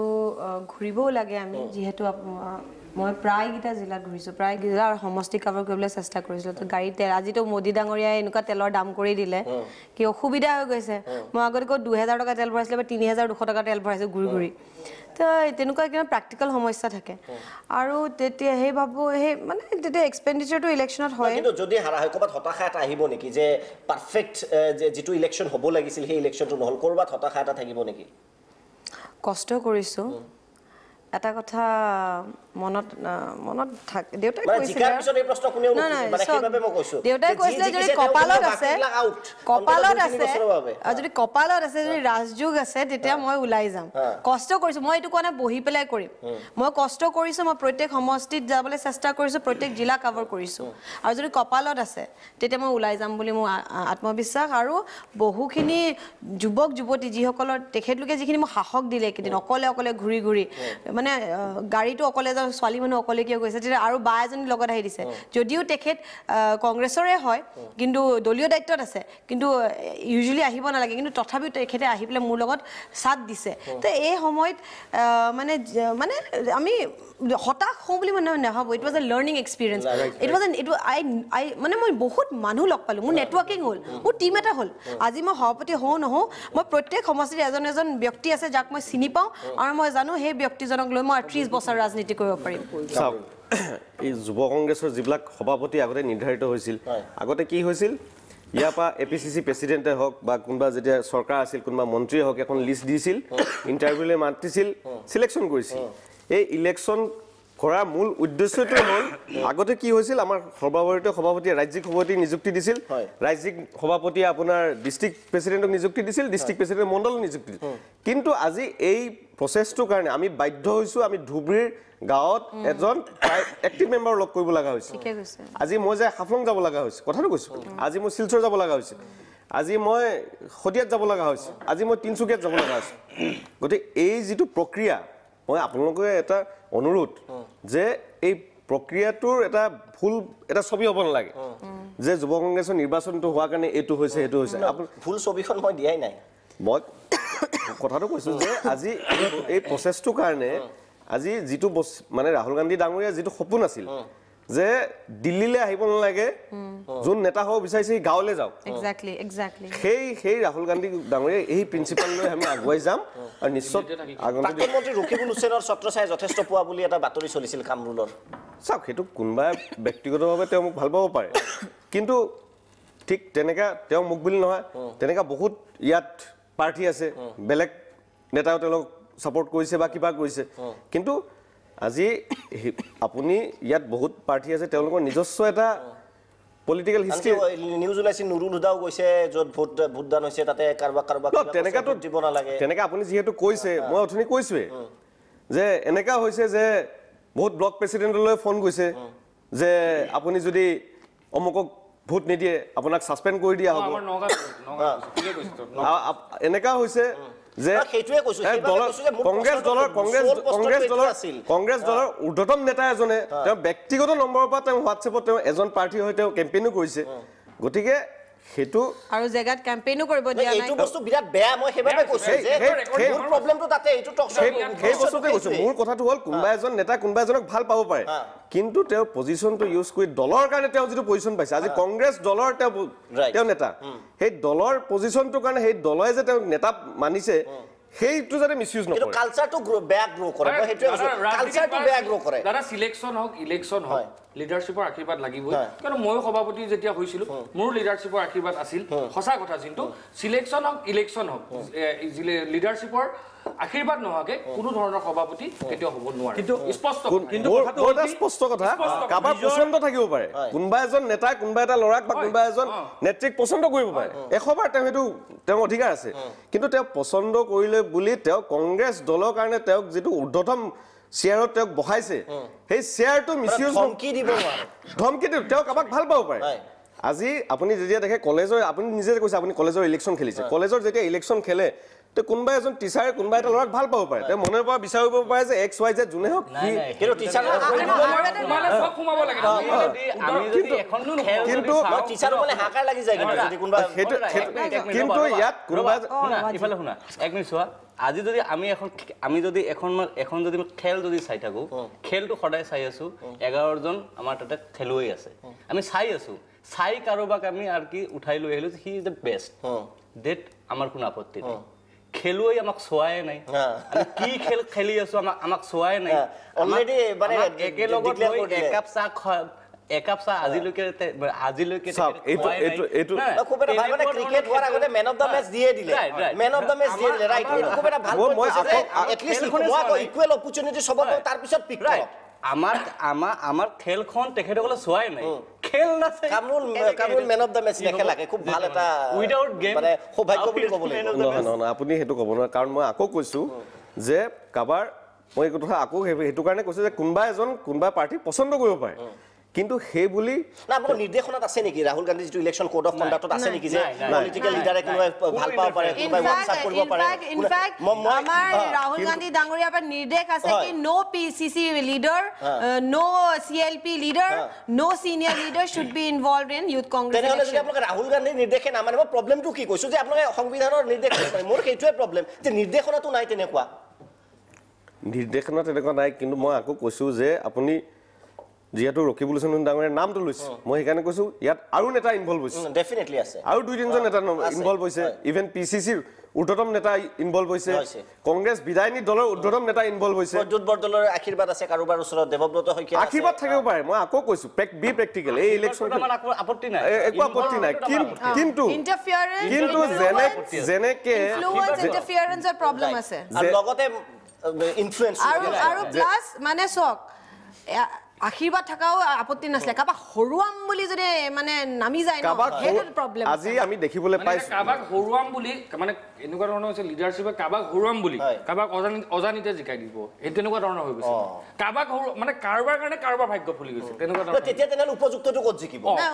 মোৰ আকৌ প্ৰশ্নটো তাতে তেনেকুৱা কাৰোবাক হৰুৱাম বুলি তেওঁ ফোকাসটো নাপায় তেওঁ ভৱিষ্যতে অসমৰ লিডাৰ ভাল লিডাৰ হ'ব তেতিয়া আমি ভাইস প্ৰেসিডেন্ট হৈ আমি আমাৰ পটেনশিয়াল দেখাম আমাকতো আমি এই অপৰচুনিটিটো পালো ন আজি যদি ইউথ কংগ্ৰেছৰ ইলেকশনটো নহলে সেই অপৰচুনিটিটো নাপালো হেতেন আজি এই অপৰচুনিটি পালো ভাইস প্ৰেসিডেন্ট আমাৰ যোগ্যতা দেখাম ৰাহুল গান্ধী ডাঙৰীয়াই দেখিব এই ছোৱালীজনে কাম কৰিছে এই লৰাটোৱে কাম কৰিছে সেই প্ল্যাটফৰ্মটোতে লিডাৰৰ ৰুল ভায়োলেট কৰাটো কিমান গ্ৰহণযোগ্য ৰাটো বাৰু লিডাৰৰ ৰুল ভায়োলেট কৰাটো কথাটো কংগ্ৰেছ ডিসিপ্লিন বুলি কোৱা হৈছে ৰাহুল গান্ধী যিটো কয় যুৱ কংগ্ৰেছে খুব ক্লোজলি ফলো কৰে আমি অনুৰোধ কৰিম এক মিনিট কথাটোৰ কাৰণে আমি অনুৰোধ কৰিম যে ইন্টাৰনেল ইলেকশনত ইন্টাৰনেল কাৰোবাৰ মানে শত্ৰুতাটো আমি এৰিব লাগে ৰাজনৈতিকভাৱে কংগ্ৰেছক উদ্ধাৰ কৰি কানে চৰকাৰটো আনিব লাগে সেই কাৰণে আমি সবে একলগ হৈ কানে আমাৰ ঊৰ্ধ্বন আমাৰ হাই কমাণ্ডক আমি অনুৰোধ কৰিম যে ইখিনি হলে আৰু এতিয়া আমাৰ এটাই অনুৰোধ যে আপোনালোকে আমাক লৈ সবকে লৈ ইবিলাক এৰি দিয়ক একেবাৰে এৰি দিয়ক ইবিলাকে কংগ্ৰেছক তাৰ মানে আগুৱাই লৈ আহাৰ মানে আমাৰ ইহত তেখেতসকলে এনেকুৱা হেঙাৰৰ মানে এটা হেঙাৰ হৈ আছে আৰু এই হেঙাৰসমূহ আঁতৰাব নিশ্চয় সকলোতে কোড অফ আহিম বিৰতিৰ সময় আছে সকলোতে কোড অফ কণ্ডাক্ট থাকে ইলেকশন কমিশনৰ যেতিয়া লোকসভা ৰাজ্যসভা বা বিধানসভাৰ ইলেকশন হয় কোড অফ কণ্ডাক্ট থাকে সেই কোড অফ কণ্ডাক্টটো ব্ৰেক কৰিলে তেওঁক মানা নহয় যে তেওঁ কোৱা হয় যে গণতন্ত্ৰ বিৰোধী ঠিক তেনেকৈ যুৱ কংগ্ৰেছৰ কোড অফ কণ্ডাক্ট আছিল এইসমূহ যদি এতিয়াৰ প্ৰায় নমনা ধৰণৰ যদি এটা মনোভাৱ যদি হয় এই লিডাৰে ভৱিষ্যতে কি কোড অফ কণ্ডাক্ট মানিব বিৰতিৰ পিছত এওঁলোককে প্ৰশ্ন কৰিম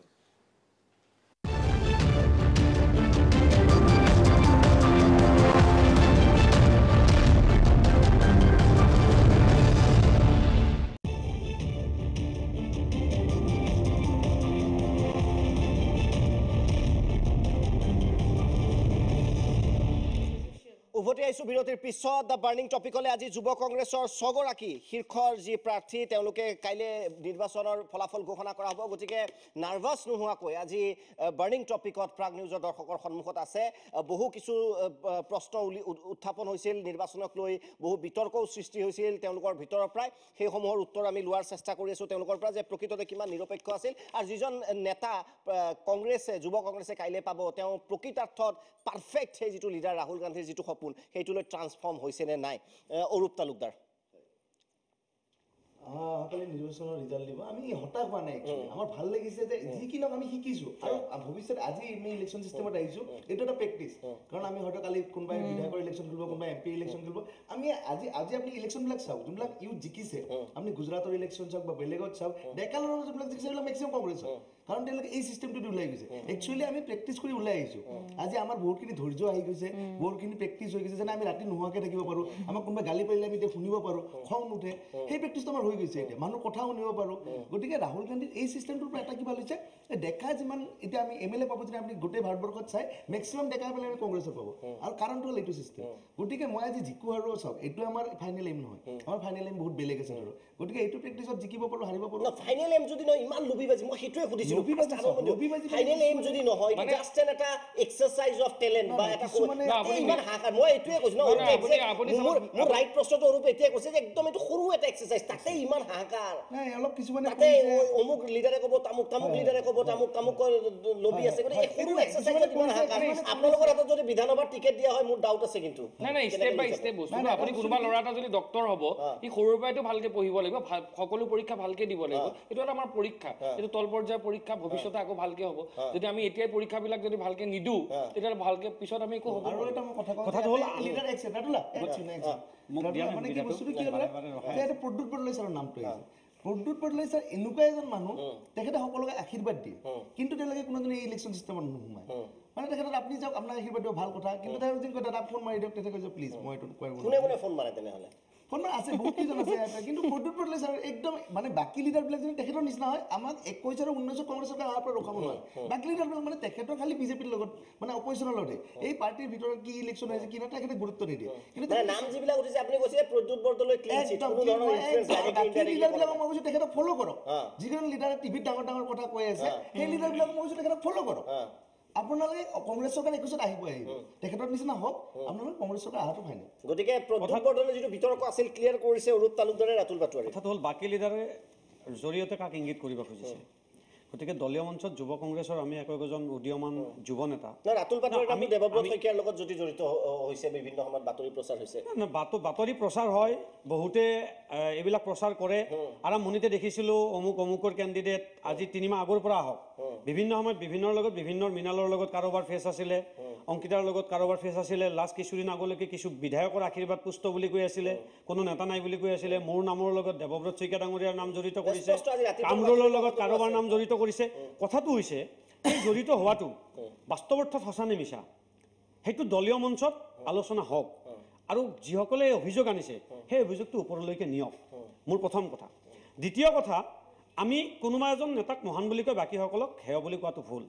আমাৰ PCC president CLP leader deputy CLP leader Pradyut Bordoloi ডাঙৰীয়া বহুত প্ৰাক্তন মন্ত্ৰী বহুত জ্যেষ্ঠ নেতা যিসকলে দলৰ বাবে বিভিন্ন সময়ত বহুত ছেক্ৰিফাইচ কৰিছে গতিকে আমি তেওঁলোকক সেই সন্মানখিনি দিব লাগিব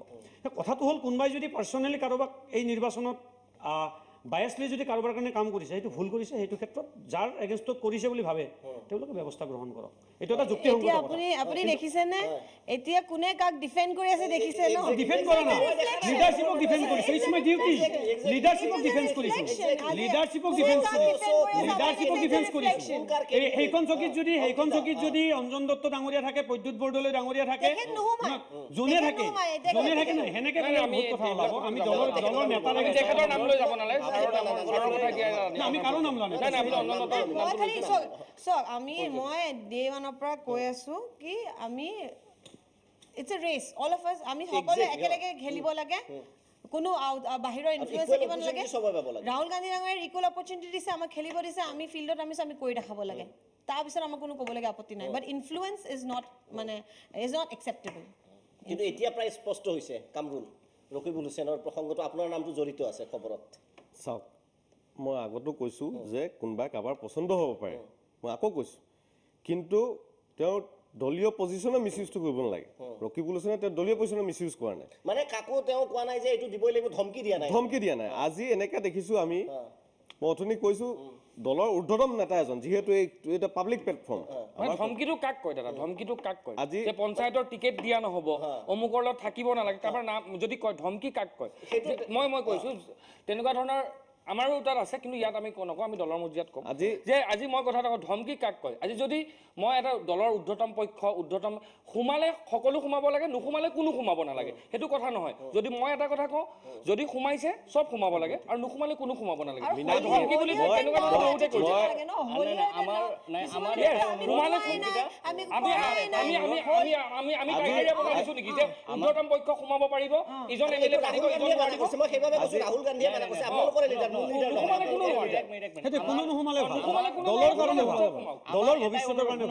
আমাৰ এটাই অনুৰোধ 126টা সমষ্টি আছে 126টা সমষ্টিৰ আমাৰ MLA সকলে হওক বা XMLA হওক বা আমাৰ আমাৰ কংগ্ৰেছীসকলে তেখেতসকলে নিজৰ সমষ্টিত সবে এক্টিভ মানে সক্ৰিয় সদস্য কৰক এটা মানে এটা ইহত যে সকলোৱে 1000কে এক্টিভ মেম্বাৰ তেখেতসকলৰ মানে ইহত কৰি লওক আৰু তেখেতসকলে চান্স থাকে যেতিয়া মানুহ এজন পাৱাৰফুল হয় তেতিয়া চান্স নাথাকে জানো যে এইটো কৰি দিম নহ'লে সেইটো কৰি দিম এনেকুৱা ধৰণৰ কিবা এটা চান্স যে দলত শেষ কৰি দিম এনেকুৱা ধৰণৰ চান্স নাথাকে জানো চাওক এইটো অভিযোগ বহুত থাকিব পাৰে কিন্তু অভিযোগৰ সত্যতা আছে নাই সেইটো আমি চাব লাগিব আজি ইয়াত কংগ্ৰেছ দলৰ বহু নেতা আছে আপুনি খালি এজনৰ নাম লৈছে আজি মই প্ৰদ্যুৎ বৰদলৈ কৈছোঁ দেৱব্ৰত শইকীয়াৰ বহুত নাম আছে আজি এজন নাম নলওঁ এজন নেতাৰ নাম আপুনি নাম লৈছে অথনি তেওঁৰ ব্যক্তিগত মোবাইলৰ পৰা তেওঁ মেছেজ দিছে যে মানে এই কেণ্ডিডেটক তেওঁ কাৰ্ডটো বিলাইছে গতিকে এইখিনি আমাৰ দলৰ অভ্যন্তৰীণ কথা আমি এইখিনি পাতিম কিন্তু মই আকৌ কৈছোঁ যে কিন্তু তেনেহ'লে কালি যিজন উইনিং কেণ্ডিডেট হ'ব তেওঁ ডেফিনেটলি ফ্ৰী এণ্ড ফেয়াৰ ইলেকশ্যনৰ পৰা পাৰফেক্ট এজন প্ৰেচিডেণ্ট নহয় যেতিয়া বেলেগ এজন নেতাই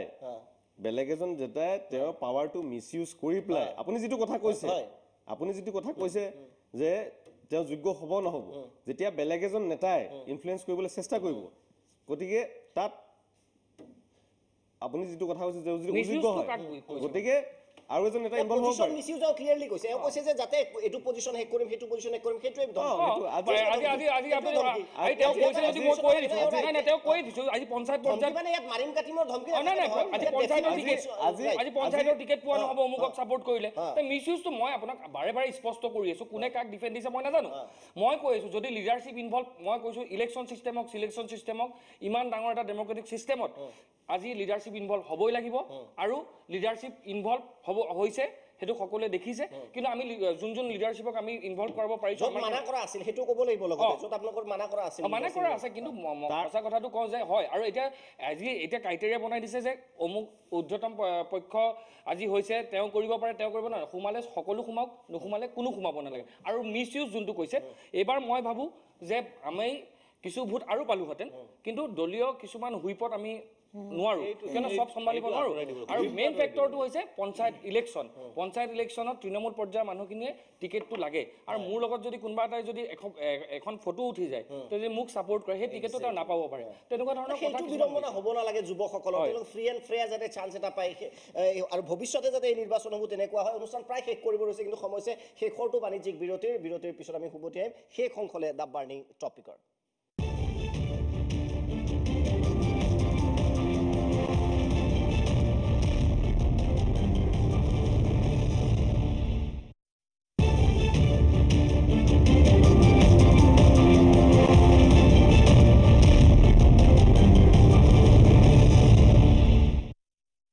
টপিকলে আজি যুৱ কংগ্ৰেছৰ পুনৰবাৰ কৈছো যে কাইলে সভাপতি পদৰ নিৰ্বাচনৰ ফলাফল ঘোষণা কৰা হ'ব আৰু 6 গৰাকী আগশাৰীৰ প্ৰাৰ্থী দৌৰত আছে তেওঁলোক যিকোনো এজন সভাপতি হ'ব পাৰে গতিকে তেওঁলোক আমাৰ সৈতে আছে অনুষ্ঠান প্ৰায় শেষ কৰিব লৈছে মই শেষ মন্তব্য আটাইৰে লম আৰম্ভ কৰিছো মৃণাল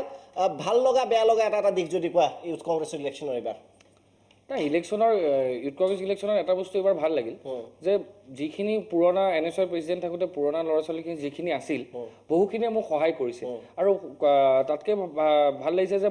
জ্যেষ্ঠসকলে কৰিছে কনিষ্ঠসকল কিছুমান যিসকল এতিয়া এনএছআইত আছে সেইসকলেও কিছুমানে বিভিন্ন ক্ষেত্ৰত মোক বিৰাট সহায় কৰিছে তেওঁলোকে বিভিন্ন ক্ষেত্ৰত গৈ পেলাই তেওঁলোকে সহায় কৰিছে আৰু বেয়া লগা দিশটো এটা কথা কওঁ যে মই আপোনাক বাৰে বাৰে লাষ্ট চান্স কিন্তু ক'ব পাব্লিক নাই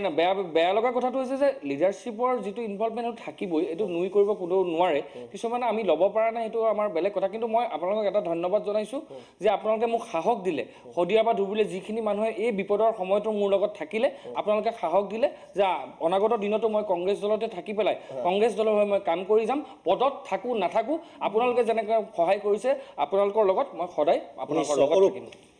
ভাল লাগিল এইটো যে ইমান হুইপ জাৰি কৰাৰ পিছত ইমান মন্ত্ৰী বিধায়ক ইনভলভ হোৱাৰ পিছত ডিচিচিৰ প্ৰেচিডেণ্ট ইনভলভ হোৱাৰ পিছত যে ল'ৰাখিনি যে আমাক ছাপোৰ্ট কৰিলে মানে কম হওক বেছি হওক নাজানো কিন্তু কৰিছে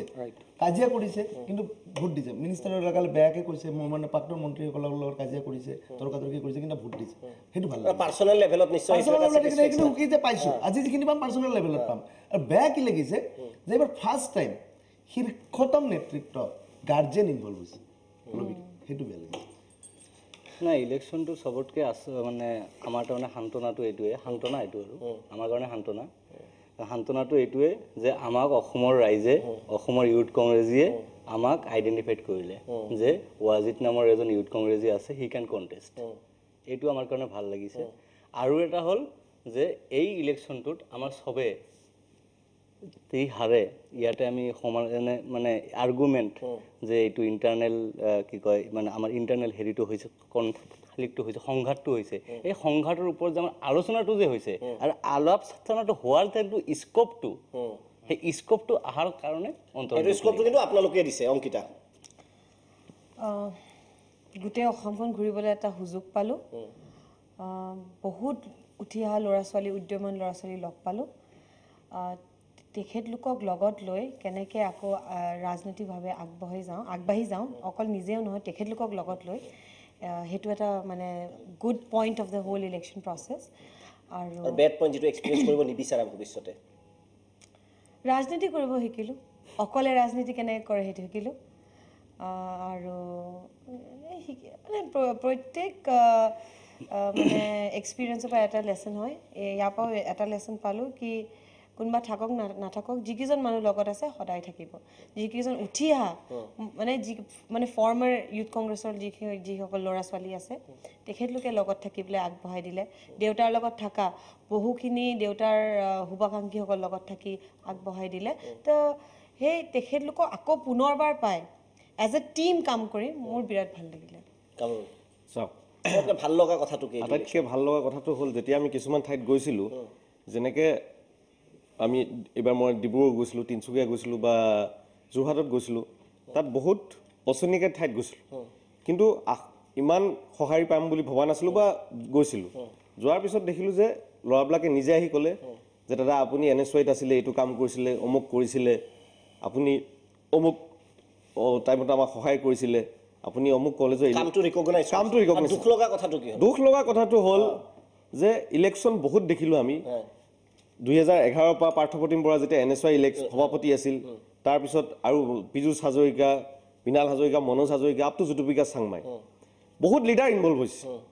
এইটো এটা হিষ্ট্ৰী আছে এইটো নিয়ৰ কৰি লাভ নাই কিন্তু আটাইতকৈ দুখ লগা কথাটো হ'ল দলৰ ঊৰ্ধ্বতম দুইজন নেতা মই নাম ক'বলৈ কিবা পাইছোঁ তেওঁলোকে সাম্প্ৰদায়িক ৰাজনীতি কৰিবলৈ চেষ্টা কৰিল সেইটো নিশ্চয় হাৰ্ট কৰিছে সেইটো এজন কংগ্ৰেছী হিচাপে হাৰ্ট কৰিছে মানে আমি কংগ্ৰেছ কৰিছোঁ কংগ্ৰেছক ভাল পাওঁ মই নাম নকওঁ দুই এজন ব্যক্তিগত নেতা আছে তেওঁলোকৰ ল'ৰা ছোৱালী বাহিৰত পঢ়ি আছে সাম্প্ৰদায়িক হিচাপে ভোট খুজিছে বহুত কিবা কিবি কৰিছে আমি যিটো সময়ত আমি কেৰিয়াৰটো নিজৰ কেৰিয়াৰটো বনাব লাগিছে সেই কেৰিয়াৰটো নকৰি আমি কংগ্ৰেছ কৰিছোঁ তেওঁলোকে যদি ক'লে হয় যে নাই তেওঁলোকে যদি ক'লে হয় যে নাই আজি অমুক কমলতকৈ যোগ্য তেওঁক ভোটটো দিয়ক নিশ্চয় ৰাতুল পাটোৱাৰী অনুষ্ঠান প্ৰায় শেষ কৰিব হৈছে এটা সীমিত গণ্ডিৰ ভিতৰত আছিলোঁ বিধানসভা পৰ্যায় লোকসভা পৰ্যায় তাৰপিছত আজি অসমৰ যুৱ কংগ্ৰেছৰ সভাপতি নিৰ্বাচন খেলি গোটেই অসমৰ যুৱ বন্ধু বান্ধৱীসকলৰ মৰম আদৰ আৰু এক আন্তৰিকতাপূৰ্ণ সম্পৰ্ক হ'ল আৰু তাৰোপৰি অকল যুৱ কংগ্ৰেছীসকলৰ মাজতে সীমাবদ্ধ নাথাকি বহুত এনেকুৱা কংগ্ৰেছ দলৰ লগত জড়িত নোহোৱা মোৰ মৰমৰ ভাইটি ভণ্টি বন্ধু বান্ধৱী যিসকলে এই নিৰ্বাচনটোত অংশগ্ৰহণ কৰাৰ পিছত ছ'চিয়েল মিডিয়াত মানে মোক সমৰ্থন দিছিল ব্যক্তিগতভাৱে মোৰ কিবা কিছু বেলেগ মই ডিবেট বা ৰিচাইটেশ্যন কিবা এনেকুৱা ফিল্ডত জড়িত থকাৰ কাৰণে তেওঁলোকে মোক বহুত ইনস্পাইৰেশ্যন দিছিল আগুৱাই যোৱাৰ কাৰণে সেইসকলক মানে তেওঁলোকৰ ইনস্পাইৰেশ্যনটো আৰু বহুত বেছি ভাল লাগিছে আৰু বেয়া লাগিছে কি যে আজি আমাৰ ইণ্টাৰনেল এটা ইলেকশ্যনৰ কাৰণে আমি আমাৰ গোটেইকেইজন উদীয়মান যুৱক আমাৰ যুৱক যুৱতী যিসকলে আমি নিৰ্বাচনত অংশগ্ৰহণ কৰি কোনোবা জিকিম প্ৰেছিডেণ্ট ভাইচ প্ৰেছিডেণ্ট হ'ম কিন্তু আমি কিছু ক্ষেত্ৰত যুক্তি তৰ্ক কৰিব লগা এটা পৰিৱেশ আহিল আশা কৰিম আগত দিনত এনেকুৱা আমি আমাৰ মাজত যুক্তি তৰ্ক কৰিব লগা পৰিৱেশ নাহক আৰু আমাৰ আহ্বান জনাম এই মঞ্চৰ পৰা যোনে যি জায়গাত নাথাকো সকলোৱে মিলি কংগ্ৰেছ দলক আমি শক্তিশালী কৰি আমি মানে সেই যিটো RSSৰ যি বিভেদকামী যিটো শক্তি সাম্প্ৰদায়িক যি হেৰি সেইটোৰ বিৰুদ্ধে আমাক মনৰ কথাখিনি যে ক'ব দিলে যিটো মঞ্চত আমাক সকলোকে যে ধন্যবাদ অসমৰ যুৱকসকলক আমি আজি ক'ব পাৰিলোঁ তাৰ বাবে আপোনাক ধন্যবাদ কৰিছোঁ কাইলৈ কোন সভাপতি হৈ ক'ব নোৱাৰোঁ কিন্তু এটা কথা নিশ্চিত যে এইসকলে অসমৰ ভৱিষ্যত কংগ্ৰেছৰ ভৱিষ্যত গতিকে যি দলৰ নহওক কিয় যাতে নিৰপেক্ষভাৱে এওঁলোকে যাতে যোগ্যজনে পায় সেয়া গুৰুত্বপূৰ্ণ মই দীপক শৰ্মা বিদায় লৈছোঁ দ্য বাৰ্ণিং টপিকৰ পৰা